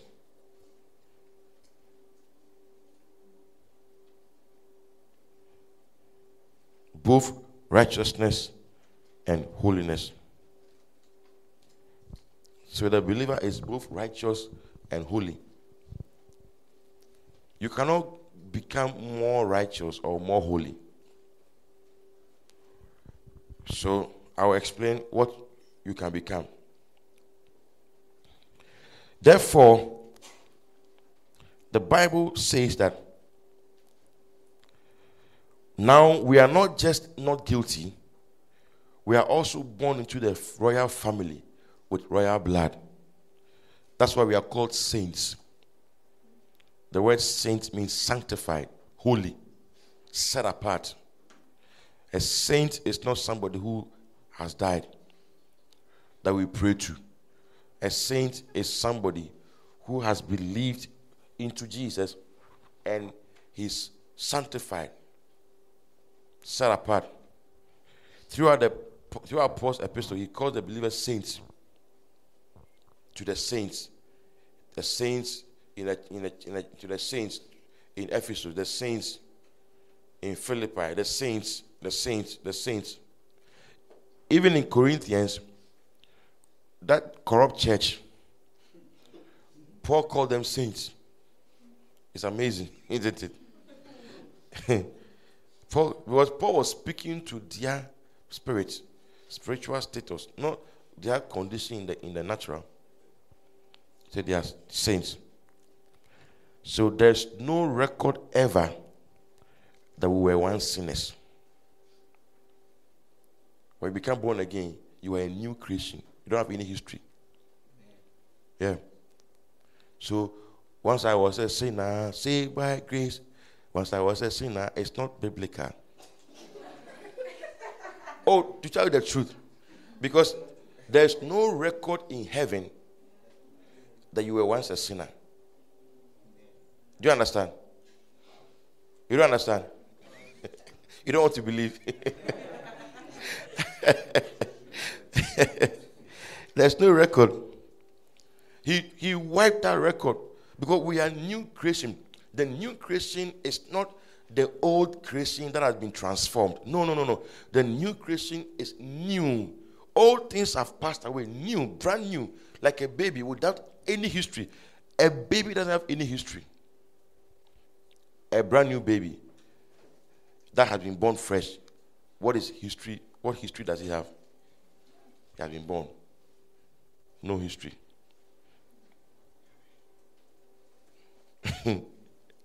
So the new creation has no past. It says that all things have become new. All things are gone. All things have become new. Then it says, who can lay anything to the charge of God's elect? Now that he says not guilty and he has changed our nature, who can now go before God and say that I see something wrong with your people? I see something wrong with your children. Nobody. That's why I'm saying that God doesn't have a problem with you at all. The problem is you yourself and me myself. For God, come to Romans 8 verse 33. So Satan will accuse you to yourself. He can't accuse you to God. He will come to you and condemn, but not to God. Who shall bring a charge against God's elect? It is God who justifies. Who is he who condemns?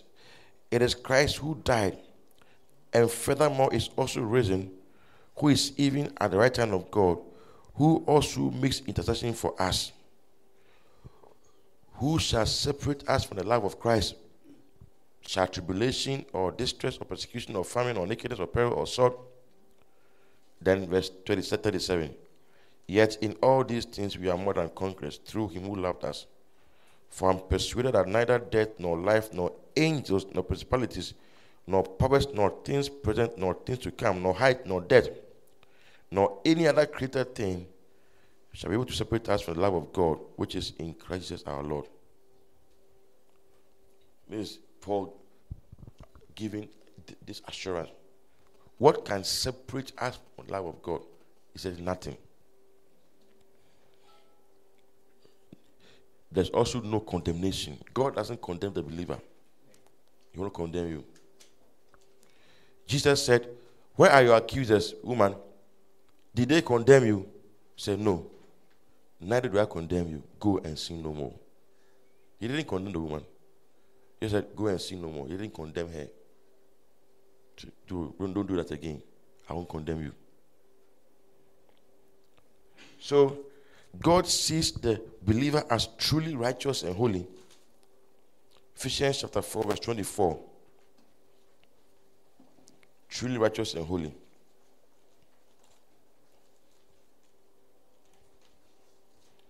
It says,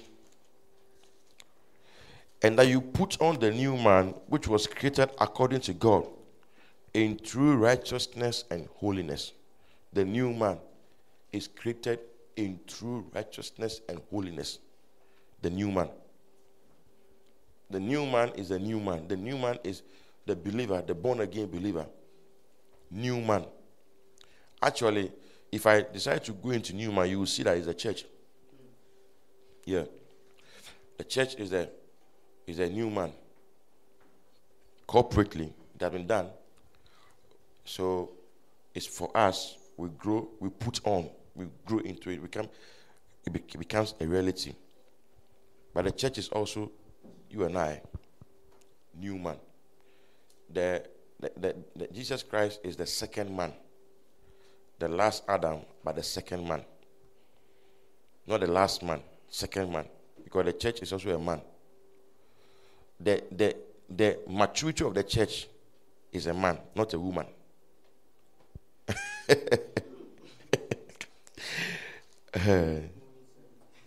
Is that what? More inside. Okay, come to Ephesians 2.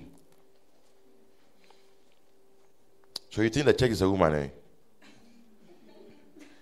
eh? Anyway, the bride of Christ. You see, what actually is happening is that these are all terms that God uses to explain. There are various things of the church. When the church becomes matured, it is a man. I'll show you. But let me first say this. The bride of Christ, like now, we are not the bride.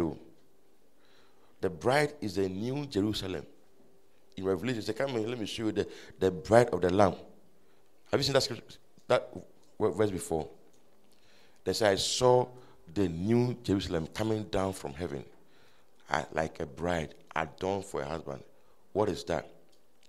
That is the church, the saints. And Paul said, I have espoused you to one man, one husband, Christ, as a virgin. Okay? As a virgin. He was comparing the church to a woman. And he said Jesus Christ was the church like that. But look at Ephesians 2 verse 14. It says, for he himself is our peace, who has made both one and has broken down the middle of separation, having abolished in his flesh the enmity, that's the law of commandments containing ordinances, so as to create in himself one new man from the two, that's making peace. Create who? One new man. And that new man is the church. But the church now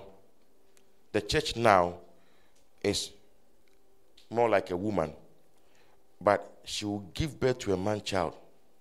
Listen, that man child is a remnant in the church, the overcomers. In Revelation, it said that the woman gave birth to a man child, and the child was caught up. Revelation 12.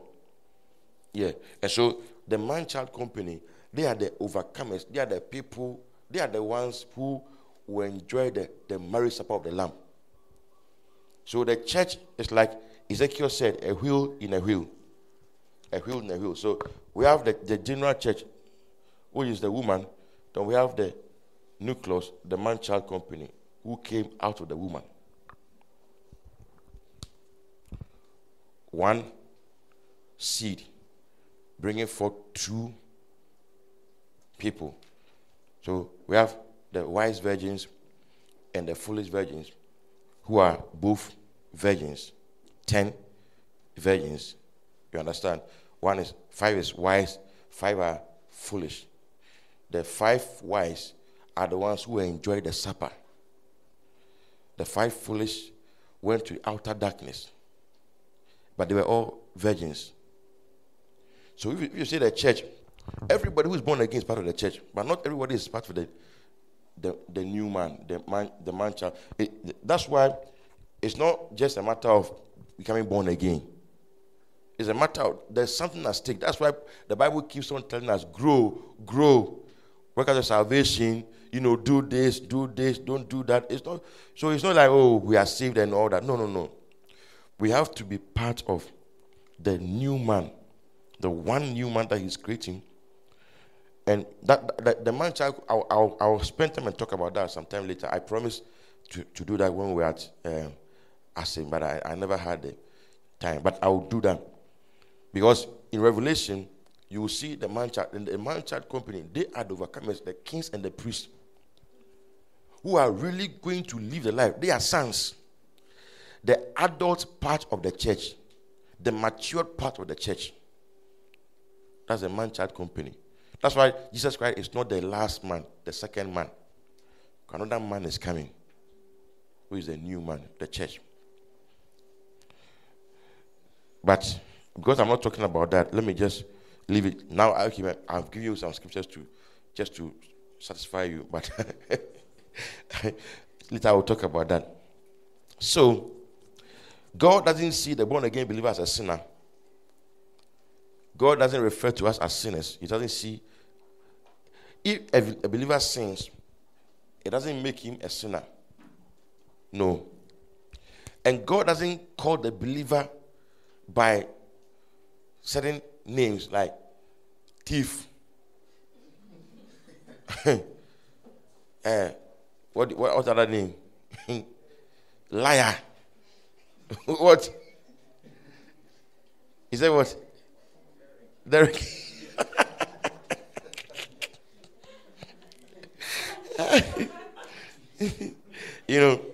God doesn't call us by those names.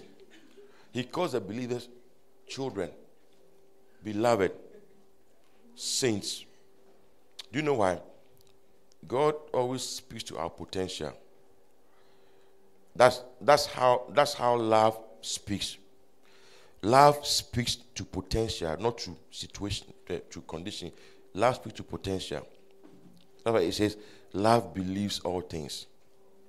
Love hopes all things. You see, love believes. If you love somebody, you speak to the person's potential.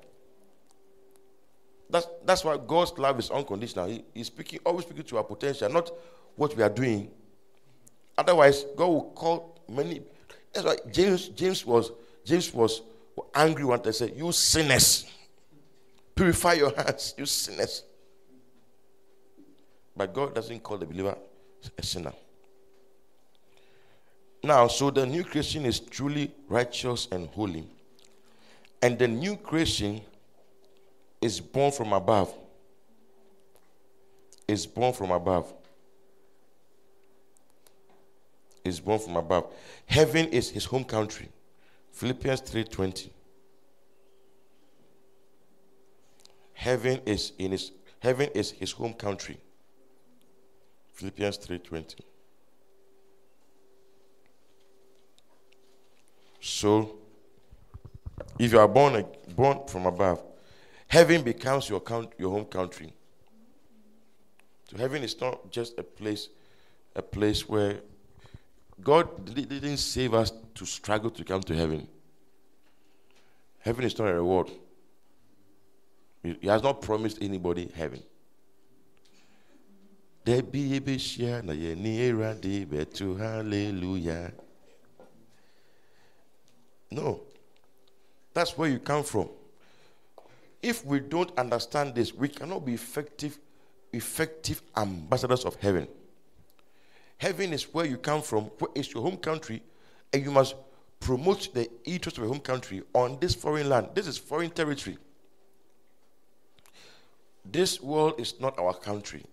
Even though the earth has been given to man, the government that is ruling the earth right now is not our government. So we are opposition party waiting for the time when Jesus comes, so that our party will be in power. Yeah. So now we are like rebels in this world. That's why I said, don't be like them. Your government is not the one in power now.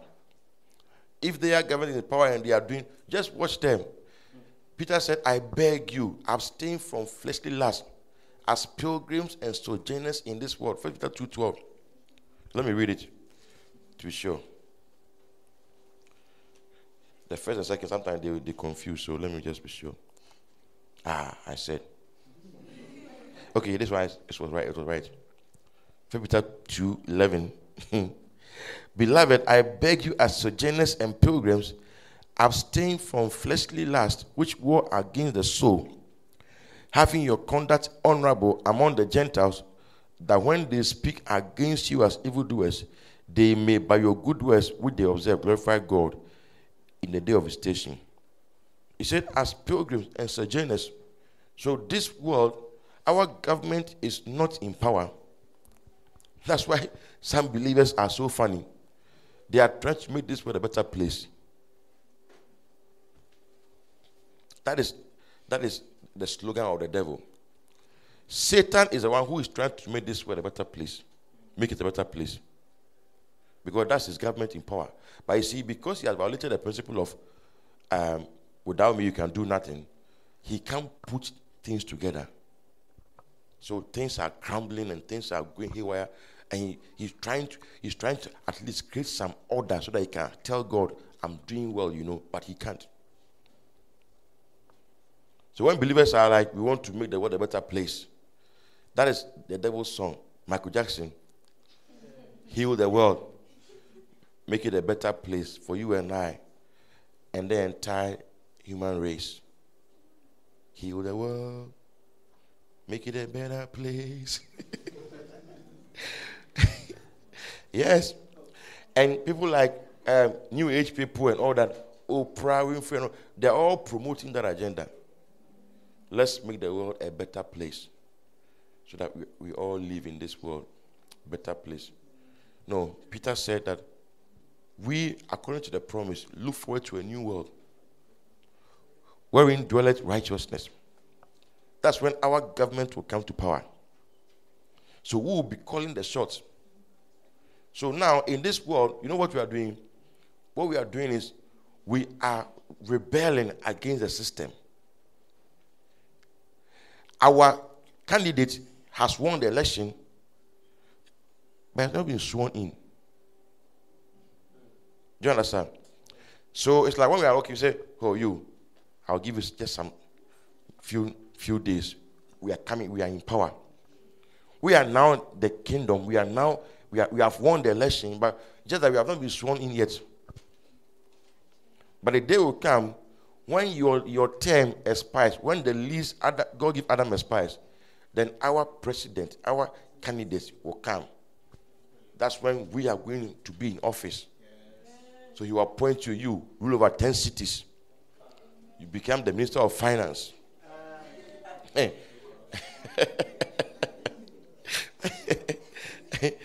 Yes. So now, Bible calls this present evil age, and we are supposed to walk soberly and righteously in this present evil age. Then we snatch people from hell, promote the interests of heaven, But it's not that we are going to make the world better. So you can never, you see, no matter how you try, you can never change the kingdoms of this world. Never. That time will come where our educational system, everything will be based on the Bible. That our constitution will be the Bible. That the whole world, everybody will hold the Bible as the only rule of faith. It won't happen. But when the next government comes, our constitution is going to be the will of God. Yeah. So now, if you're a believer and you are going to politics, and you are saying, Bible says we should let our lives shine. I want to change things. We want to go to parliament and change things. You can't. You can't. The Constitution of Ghana is not the Bible. It's not the Bible. What we can do now is, because we are still in this country, right? And then we have a kingdom which has one power, but we're not in power. We can command and issue decrees that will affect what they do and change things. Not necessarily going to power. Now, some believers, God will put them in politics, but it's a calling. If you have not been called, you will go there and then you will mess up. That's why even pastors are going into politics and they are messing up. There's one pastor who went to politics and at the end was consulting juju and all that. Yeah. Because it's not your field. You have not been called to the place. It's enemy territory. I met one girl, one lady that I taught in Sunday school. And when I met her, she was following one popular actress. So at one camp meeting at Indies, I was just there. I saw her pass, and I called her. They said, "Oh, we are going for a trip, and we are camped here. We have come to camp here." Then she said, "Oh, I'm following so and so." Then I said, "It's not wrong to be an actress, but I can tell you that you must be extremely cautious because you are treading on dangerous ground." You know what? Later, she called me. I gave her my number. I said, "You call me. Let's talk." Then later, she called me and she said, "That actress, who is a popular actress in Ghana, is a lesbian, and one of her conditions is that she will sleep with you before you can follow her." I said, "I told you. There are certain places, if you want to go as a believer, you must be extremely cautious, and also be strong, and also know that that's the calling God has given you. Before you can rise in this world to stardom, you will compromise on a lot of things, because it's not your government that is in power. So you see believers who want to receive awards like the unbelievers. You can never receive awards. They will never endorse you like they endorse their own. They can't. They won't. So we should stop competing with them. Let the world be the world. Let the church be the church. Simple. We are rebels. Our government is not in power. Okay? We have won the election. We'll be sworn in January 7th. But now it's December 15th, and we must tread cautiously till January 7th. Then we can say, aha, now we are in power. He said, now we are sons of God, but it does not yet appear what we shall be. But when it comes, that's when they will see that, these people, they are saints. Because we'll be shining and brightening. I'm not saying that don't go into politics, don't go into showbiz, but I'm giving you the reality. The reality is that it's very difficult. It's a very difficult and dangerous terrain if that's not your calling. If you want to be mingling with them and all that, you can easily compromise. Easily compromise. Now you see in the church, people are saying that we want to gain acceptance. We want the world to accept us. And so we also want to do this and do that. That's why he said the gospel will always be offensive to the world. They can never accept what we do. Never believe what Jesus Christ said. In this world you have tribulation, persecution. He said, if the world hates you, know that they hated me first. Say, they hate you because you are not of this world. You are in the world, but not of this world. God is not bent on reclaiming the kingdoms of this world. So, influence. We have to influence society. How are you influencing society as a Christian? Is it just about dropping one or two ideas there and no. Yours is to win them. Just win them. That's all. Ever since we started talking about that, how much influence have we had on society? Even this country, Christians are 70%, so they say. But look at what influence do we have on society. Are we going to come to a point where everybody in this country now is governed by the Bible? No. So let's concentrate on what he has called us to do. Preach to them. Become a witness. Become a witness. Live the life. Become a witness. And then preach to them. But you can never, no matter all the institutions that we have, the kingdom of business, commerce, the kingdom of the world of health, government, the media, and all these things. You see that how the devil has hired them. Even now, the media.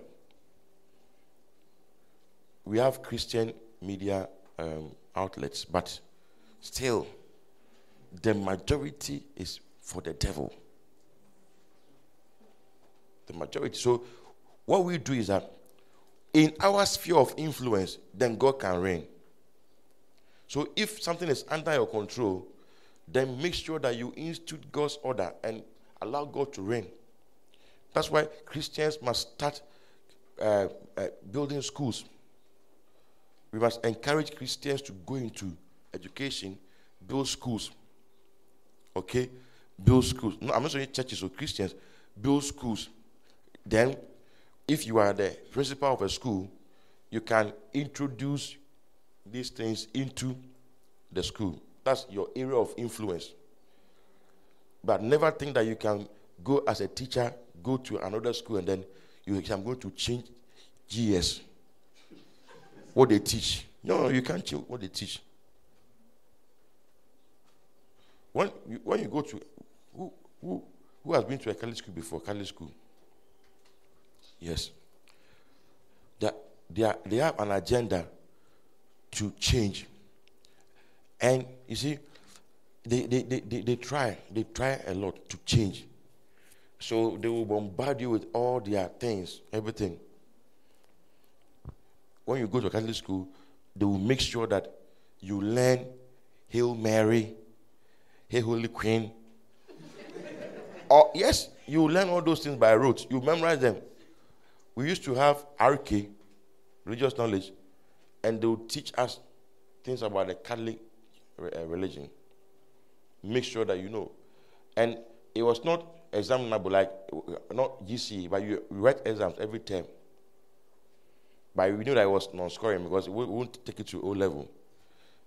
But you will write exams. So I can recite Hail Mary. I can recite the Apostles' Creed. I can recite up because they were just teaching us all those things. That's an attempt. So what about if those of us who think that we have, we can also go into all those areas and under our sphere of influence, then God can have influence. But not that you are changing the institutions. You can't. So, now that we are holy and righteous, what must we do? We cannot be more righteous, neither can we be more holy. But we can be more godly. You see, righteousness is a gift. Holiness is also a gift. But godliness is our gift. Righteousness is from God to us. Holiness is from God to us. But godliness is from us. It's the fruit of our relationship with God. It has got to do with how we must project God's character to all men. That is godliness. So, we don't grow in righteousness. We don't grow in holiness, but we grow in godliness. All that we've said about the righteousness and holiness, they take place in our spirits. So our spirits are truly holy and righteous, just as Jesus before the Father. So before God, we have no problem at all. As far as our position as children is concerned, before God, we have no problem at all. But we are charged, enjoined, commanded, and encouraged to exhibit the nature of God and to grow in godliness. That's the part that will attract rewards, not your righteousness. That one you won't receive any reward for that, because that one you didn't. That one is just a gift, okay, and your holiness. But your godliness will attract a reward. All that God has worked into our spirit, they won't attract any reward in heaven, but what we have worked out of our spirits. So he says, work out your own salvation. That one will receive a reward. So 1 Timothy 4:8 says we should grow in godliness. We should grow in godliness. 1 Timothy 4:8. It says, for bodily exercise profits a little, but godliness is profitable for all things, having promise of the life that now is, and of that which is to come. So, having promise of the life that now is, and that which is to come. So, godliness is profitable. It has a reward. We can grow in grace and knowledge. 2 Peter 3:18. We can grow in faith. 2 Thessalonians 1:3. Ever increasing faith. Then we can grow in love. Philippians 1:9.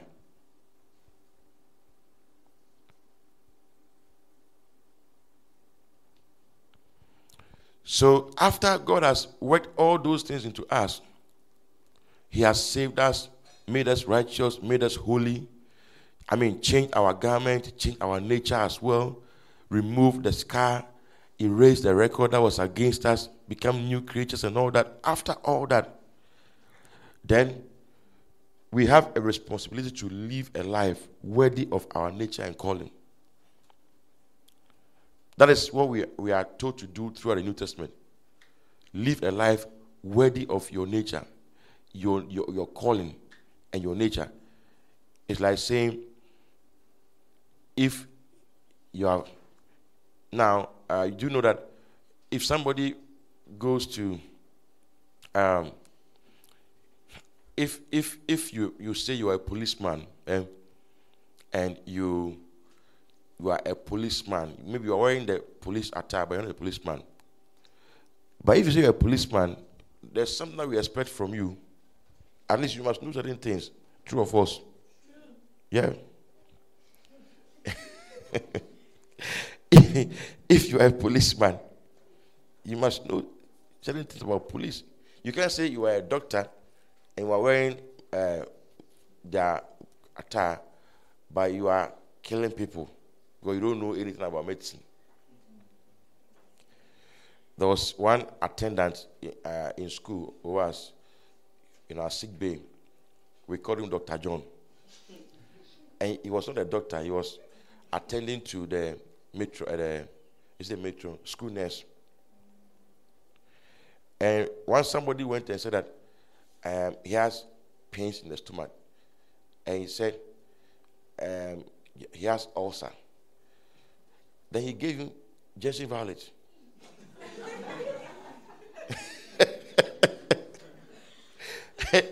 I'm telling you, Jesse Violet.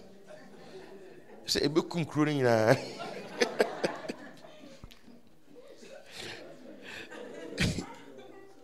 So, if you say you are a doctor, we must say certain things about you. So, in the New Testament, we are commanded to renew our minds. Romans 12, verse 1. Renew our mind. That one is our duty. How do we do that? Receive teaching. Receive knowledge. As a believer,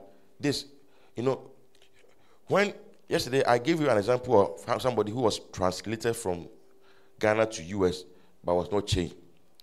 That's how the Christian is.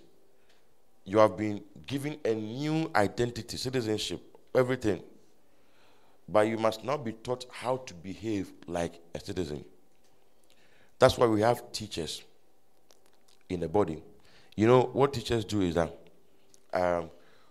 the apostles create the spiritual design. The prophets, the apostles, they lay the foundation. The prophets come and they also remove the stones from the building. The evangelists will go and bring the people from outside.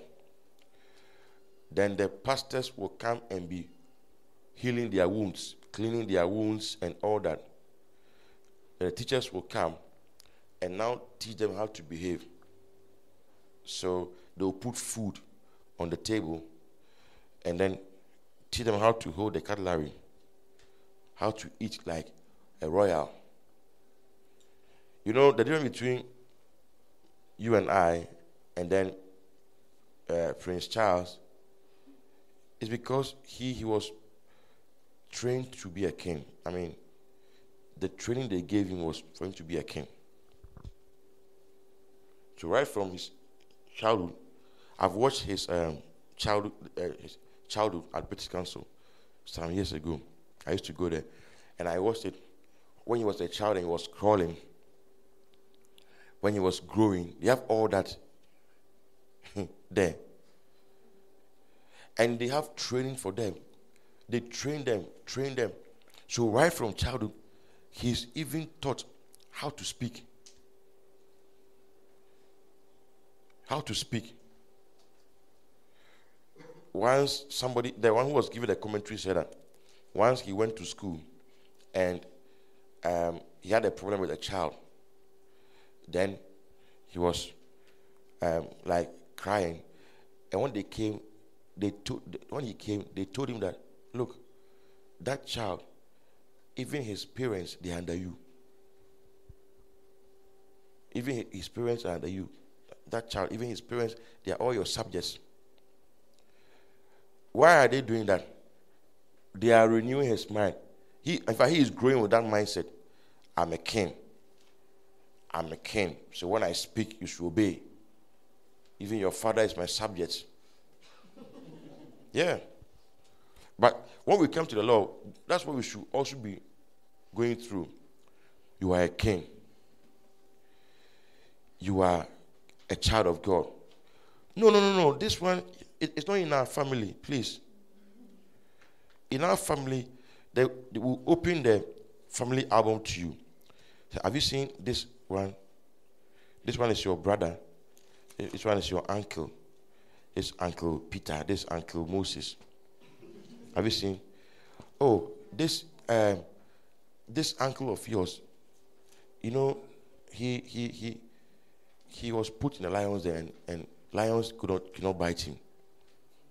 Say, oh yes, it's in our blood. It's something in our blood. It's yes, and he's teaching that it's in our blood. It's in our family. The Bible is a book of pictures. So you say, oh, your elder brother is Jesus, yeah. Yes. He's elder brother. We are family members. So that's how you renew your mind. Then you get to a point where you begin to see yourself like that. So Paul will say, little children, no, please. That's not how normal human beings in our family, that's not how they walk.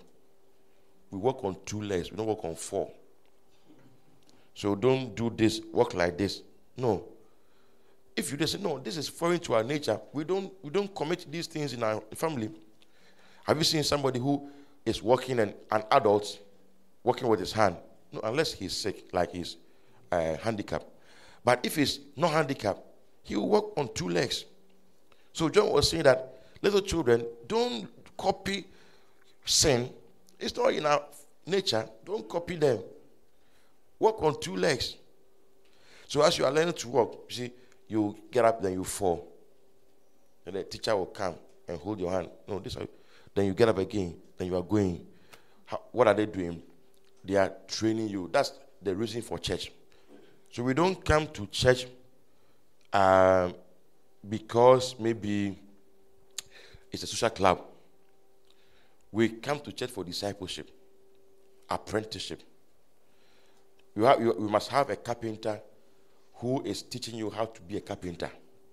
You say, come, hold the hammer like this. Sometimes you will hit the nail and then your hand will also be hit. You say, no, you don't do that. Don't hold it this way. Hit it. Then you hit it. Gradually, that's what happens when we come and we preach the word of God. So as you are listening to the word of God, then you are getting to know, okay. I now get it. Oh, so you mean, okay, so we are a royal family, eh? Okay. Then it says, present your bodies. Romans 11, 1-2. Present your bodies to God as a living sacrifice. Present. So you must do the presentation. Say, now this is my body. I've given my body to you. Because one thing that God needs is our body. Because he is not permitted to operate on this earth without a human being. Because he himself said, let them have dominion. He didn't say, let us have dominion.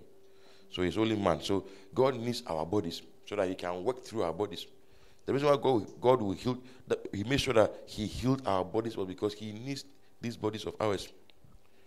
Then present our body parts as instruments of righteousness. Romans 6:13. That is what the saint must do. Instruments of righteousness. Then 2 Timothy 2 verse 21. Purge yourself. The believer is supposed to purge himself. Cleanse himself. Then 2 Timothy 2:22. Flee from youthful lust.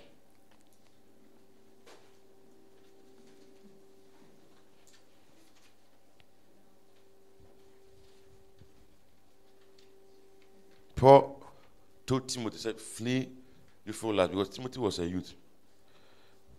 But he was also a man of God, like a bishop, or he was overseeing Ephesus. And Ephesus was not a small town with all these people. So Paul had to give him an exhortation, advice, how to handle old people. He said that the younger men, handle them this way. The older men, do not rebuke them. Not that because you are the pastor, the old men, you are rebuking them. No, Paul said, no, you have to show respect. You have to show respect to them. The elder woman, show respect to them. The sisters, handle them this way with all purity. Then the brothers too, like that. Flee sexual immorality. 1 Corinthians 6:18. It's also part of how we grow in godliness.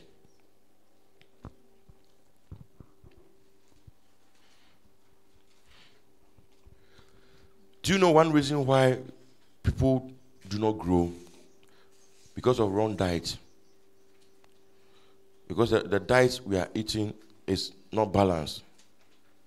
We don't have balanced diet. So you see believers who are kwashiorkor. You know kwashiorkor? Kwashiorkor. Is it English? Ga. Three word. Ga. But I've seen it in textbooks.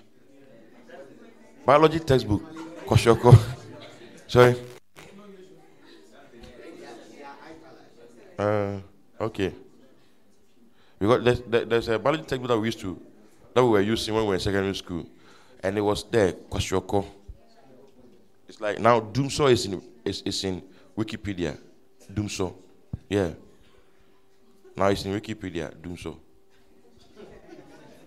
Yes. If you like, you search right now, Doomso. That's an achievement Ghana has made. That's our contribution, little contribution we can give. What's it? An app, Doomso app. Play Store. So it tells you whether you have light or you don't have light. So the diet that we eat, the food that we eat, plays a very important role. Because see, when you are a baby Christian, you have to be fed with milk. You see, but as you grow, you don't need milk. You need solid food. But it's like there are a lot of, as if you have dwelt on milk, and so believers are not growing.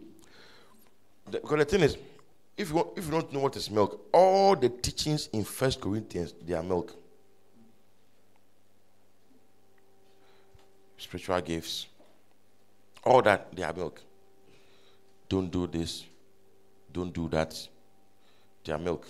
Because Paul said, for I could not feed you as adults. I fed you with milk because you weren't able to receive. And now you are not even able now. But when you look at Hebrews 5, he said, when for time you ought to be teachers, you have need that somebody teaches you the basic principles of Christ. You have become such as have need of milk and not strong meat. For strong meat belongs to those who are mature, those who are of age, who by reason of use have exercised their senses to discern between good and evil. Hebrews 5:12, strong meat. If you look at Ephesians was stronger meat than 1 Corinthians. Now Paul was talking about how the unsearchable riches of Christ in Ephesians. For Corinthians, he was solving a problem. Galatians, solving a problem. So Ephesians and Colossians, Paul was talking about deeper things. Ephesians was about the mystery of Christ, which is his body. And then Colossians, the mystery of God, which is Christ. So Colossians was about the head, and Ephesians about the body. And like some of these things, and if you are always dwelling on milk, how can you grow?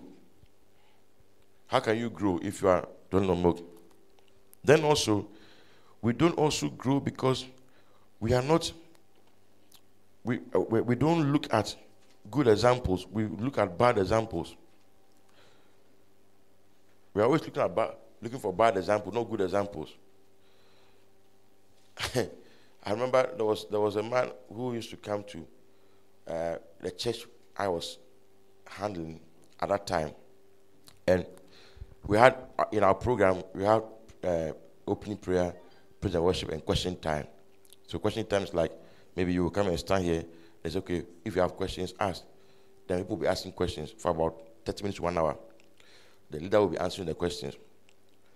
Then all his questions that he was asking, he was always asking questions like, okay, so let's assume that I'm there and thieves come to attack me and I kill them.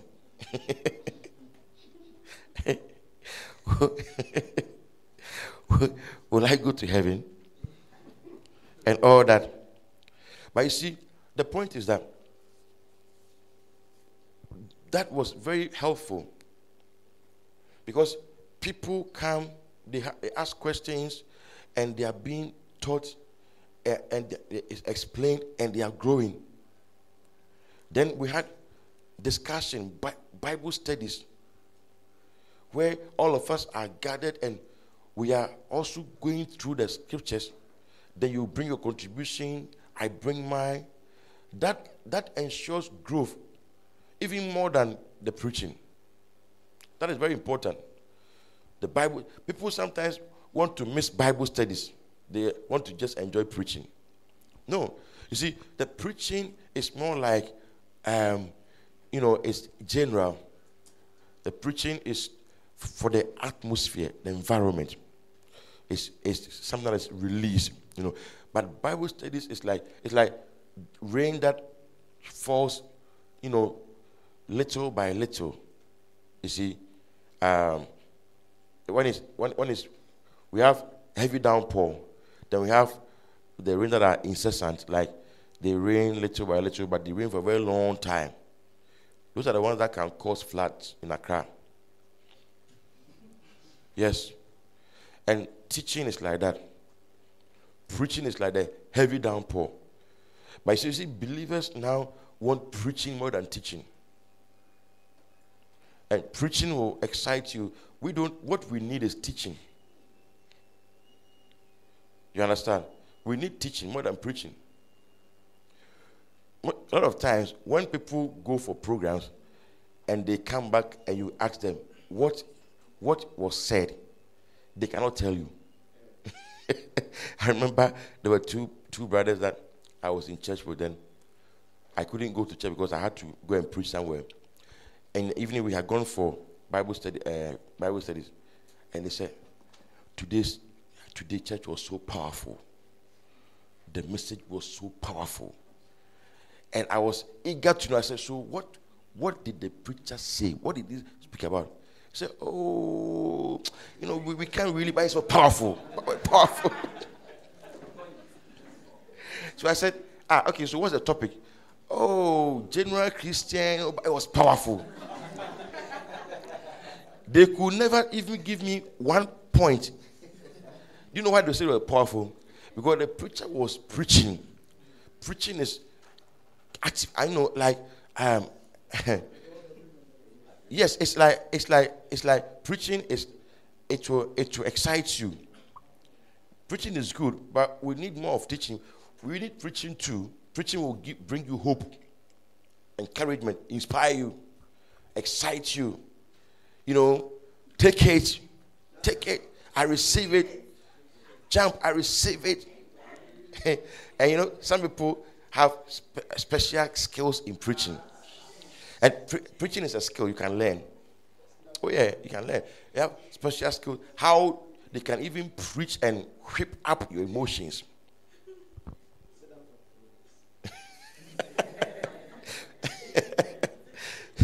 Some people can preach. And you will get up, jump here, give somebody a high five, give high five. Then you see people, they hold their Bibles, put it on their heads. Yeah.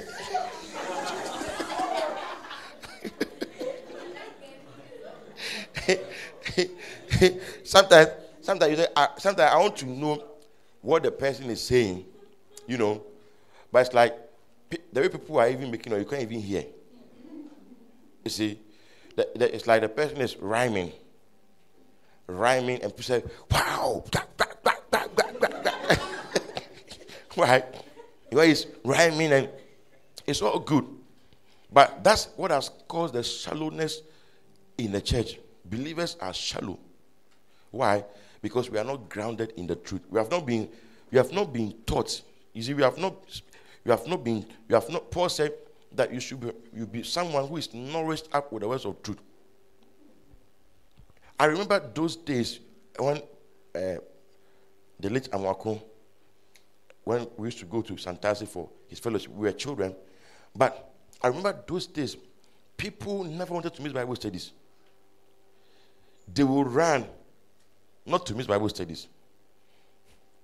And you see, all those Christians at that time, one thing you know about them is that they know, at least they know the Bible. Even though there was not much knowledge, most of the things that they knew, it was not like now some of them are revising their notes, but they know certain things in the know Bible, and that confidence to even open the Bible.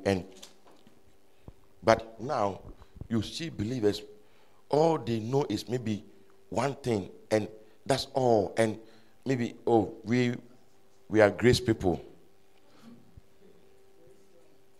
We are grace. Oh, it's grace. And then all they know is grace. People who don't even understand grace. Or they say, I've heard that, hey, this grace, yeah, man, I've heard that now we can do anything, and that's what they're projecting. Because of wrong teaching, imbalance.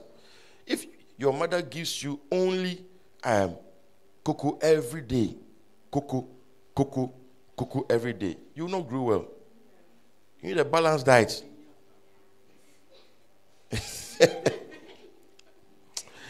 Okay. So it says we should purify ourselves. 1 John 3:3. We should be holy. 1 Peter 1:14-15. Keep ourselves. 1 John 5:18. Okay. Then abstain from all appearances of evil. 1 John 5. These are all commandments to grow in godliness. How godly we should become. Cleanse our hands and purify our hearts. James 3:8. Cleanse ourselves from all filth. 2 Corinthians 7:1. You see, then there are other ones. Come to Colossians 3:12. When you read the New Testament, you come across various things that the Bible says that we should do as believers, how we should behave, even our speech. He said, therefore, as the elect of God, holy and beloved, put on tender mercies, kindness, humility, meekness, long-suffering,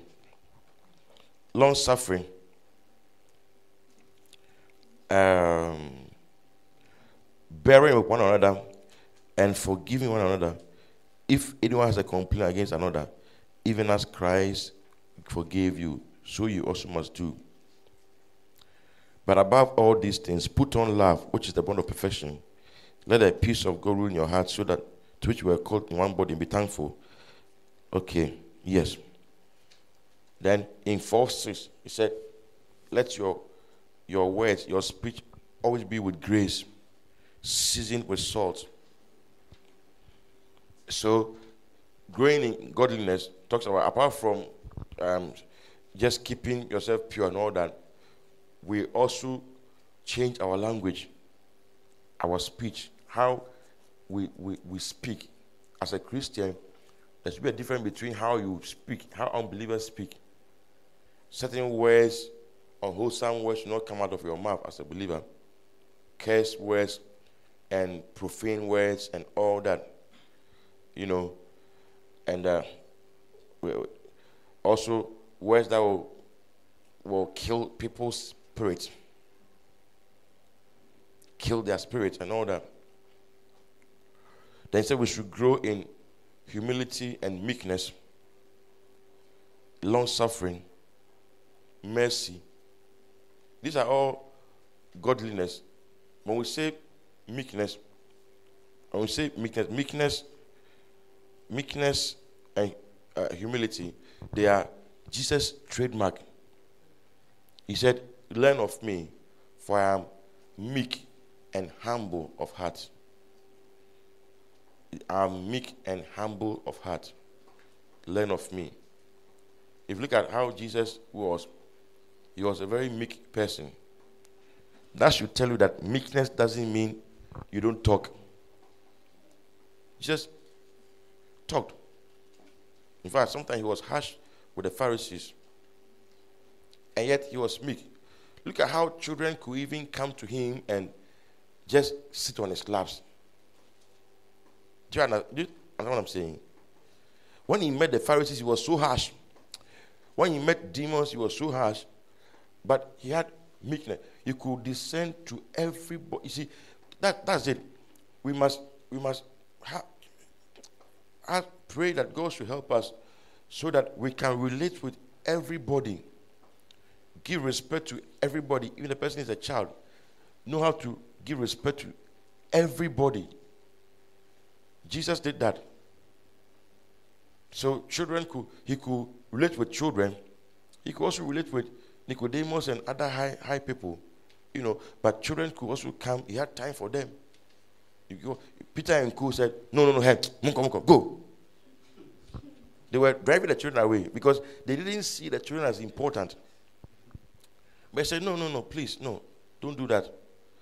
Let them come to me. Don't stop them. They came to him. He accepted them. Then he said, unless you are converted to be like a child, you can't enter the kingdom of heaven. The one who shows respect is the one who can show respect to a child. Because the thing is, You can't. If you show respect, if you show disrespect to a child, there's nothing that will happen to you. But if you show respect, it means that you are respectful.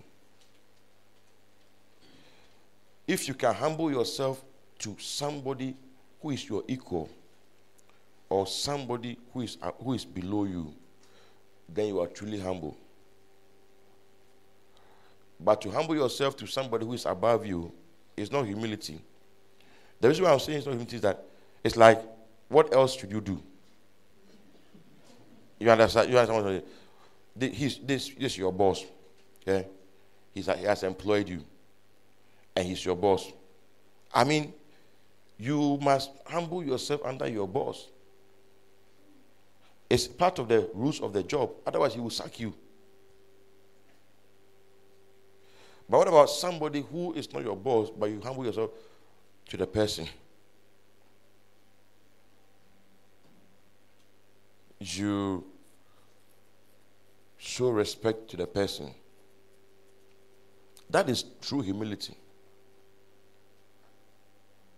Humility is when you are able to lay aside your garment. Anything that makes you, the garment that you are wearing, if you're able to put the garment aside and don't insist on the garment, and you are able to get down and wash people's feet. What Jesus did is serious. He was serving the disciples, serving them, washing their feet. Can you clean the chair for your employee to come and sit down in the church? Yeah. That's Christianity. Christianity is our attitude towards people. Christianity is not praying in tongues and healing the sick. Those things are good, but our godliness is our attitude. How do you speak to people? Somebody met a pastor for the first time, and the pastor didn't know her, but she knew the pastor. And they were meeting for the first time. And he went to the pastor and said, "Can I?" "No. Talk to them. Don't talk to me. Don't talk to them. I don't have time. Talk to them. Don't talk to me." The very first time. Then later on, the pastor got to know that the person also knew somebody who knew him, and the person was quite close. And he was very embarrassed. And the woman said that, I will not go to this place. We grow in godliness, become like Christ. He said, a smoking flax, he will not quench. A broken reed, a bruised reed, he will not break. And a smoking flax, he will not quench. It's like the smoking flax, that's like a reed that is on fire. If he blows it very hard, the fire will go off. So he blows it gently. So humility is when you use your strength to help people, not to take advantage of them.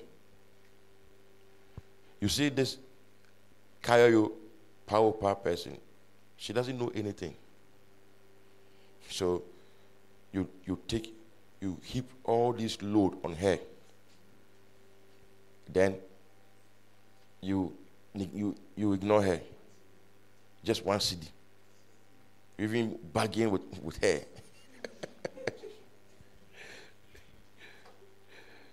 That's meekness and humility. Meekness is strength under control. Self-control. He said the meek will inherit the earth. If you are meek, you will inherit the earth.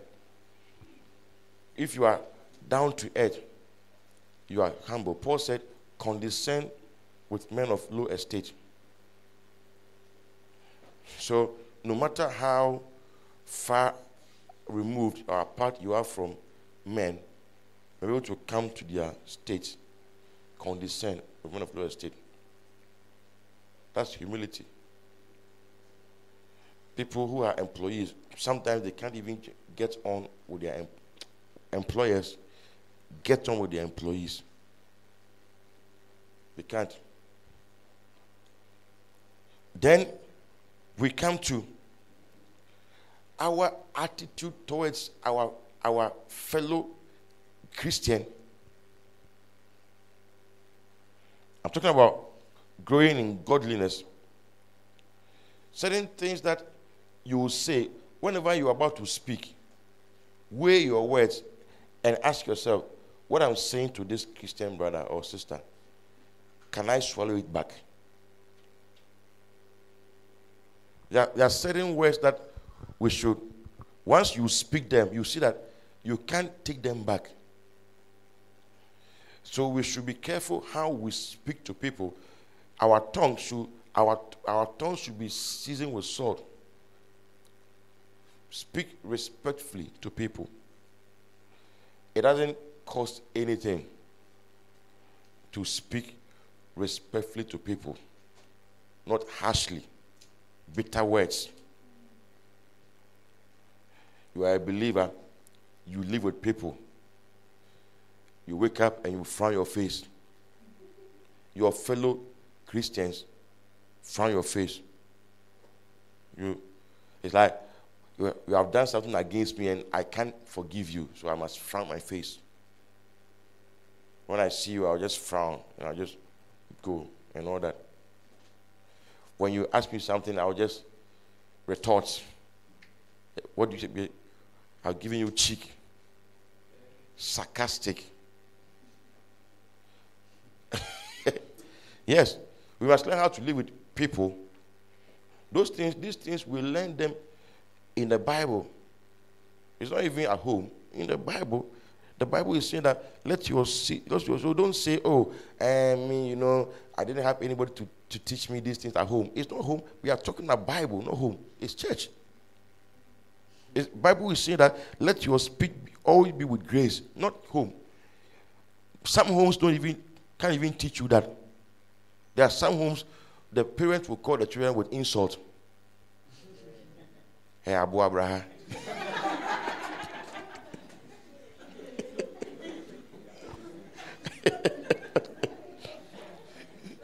Yeah.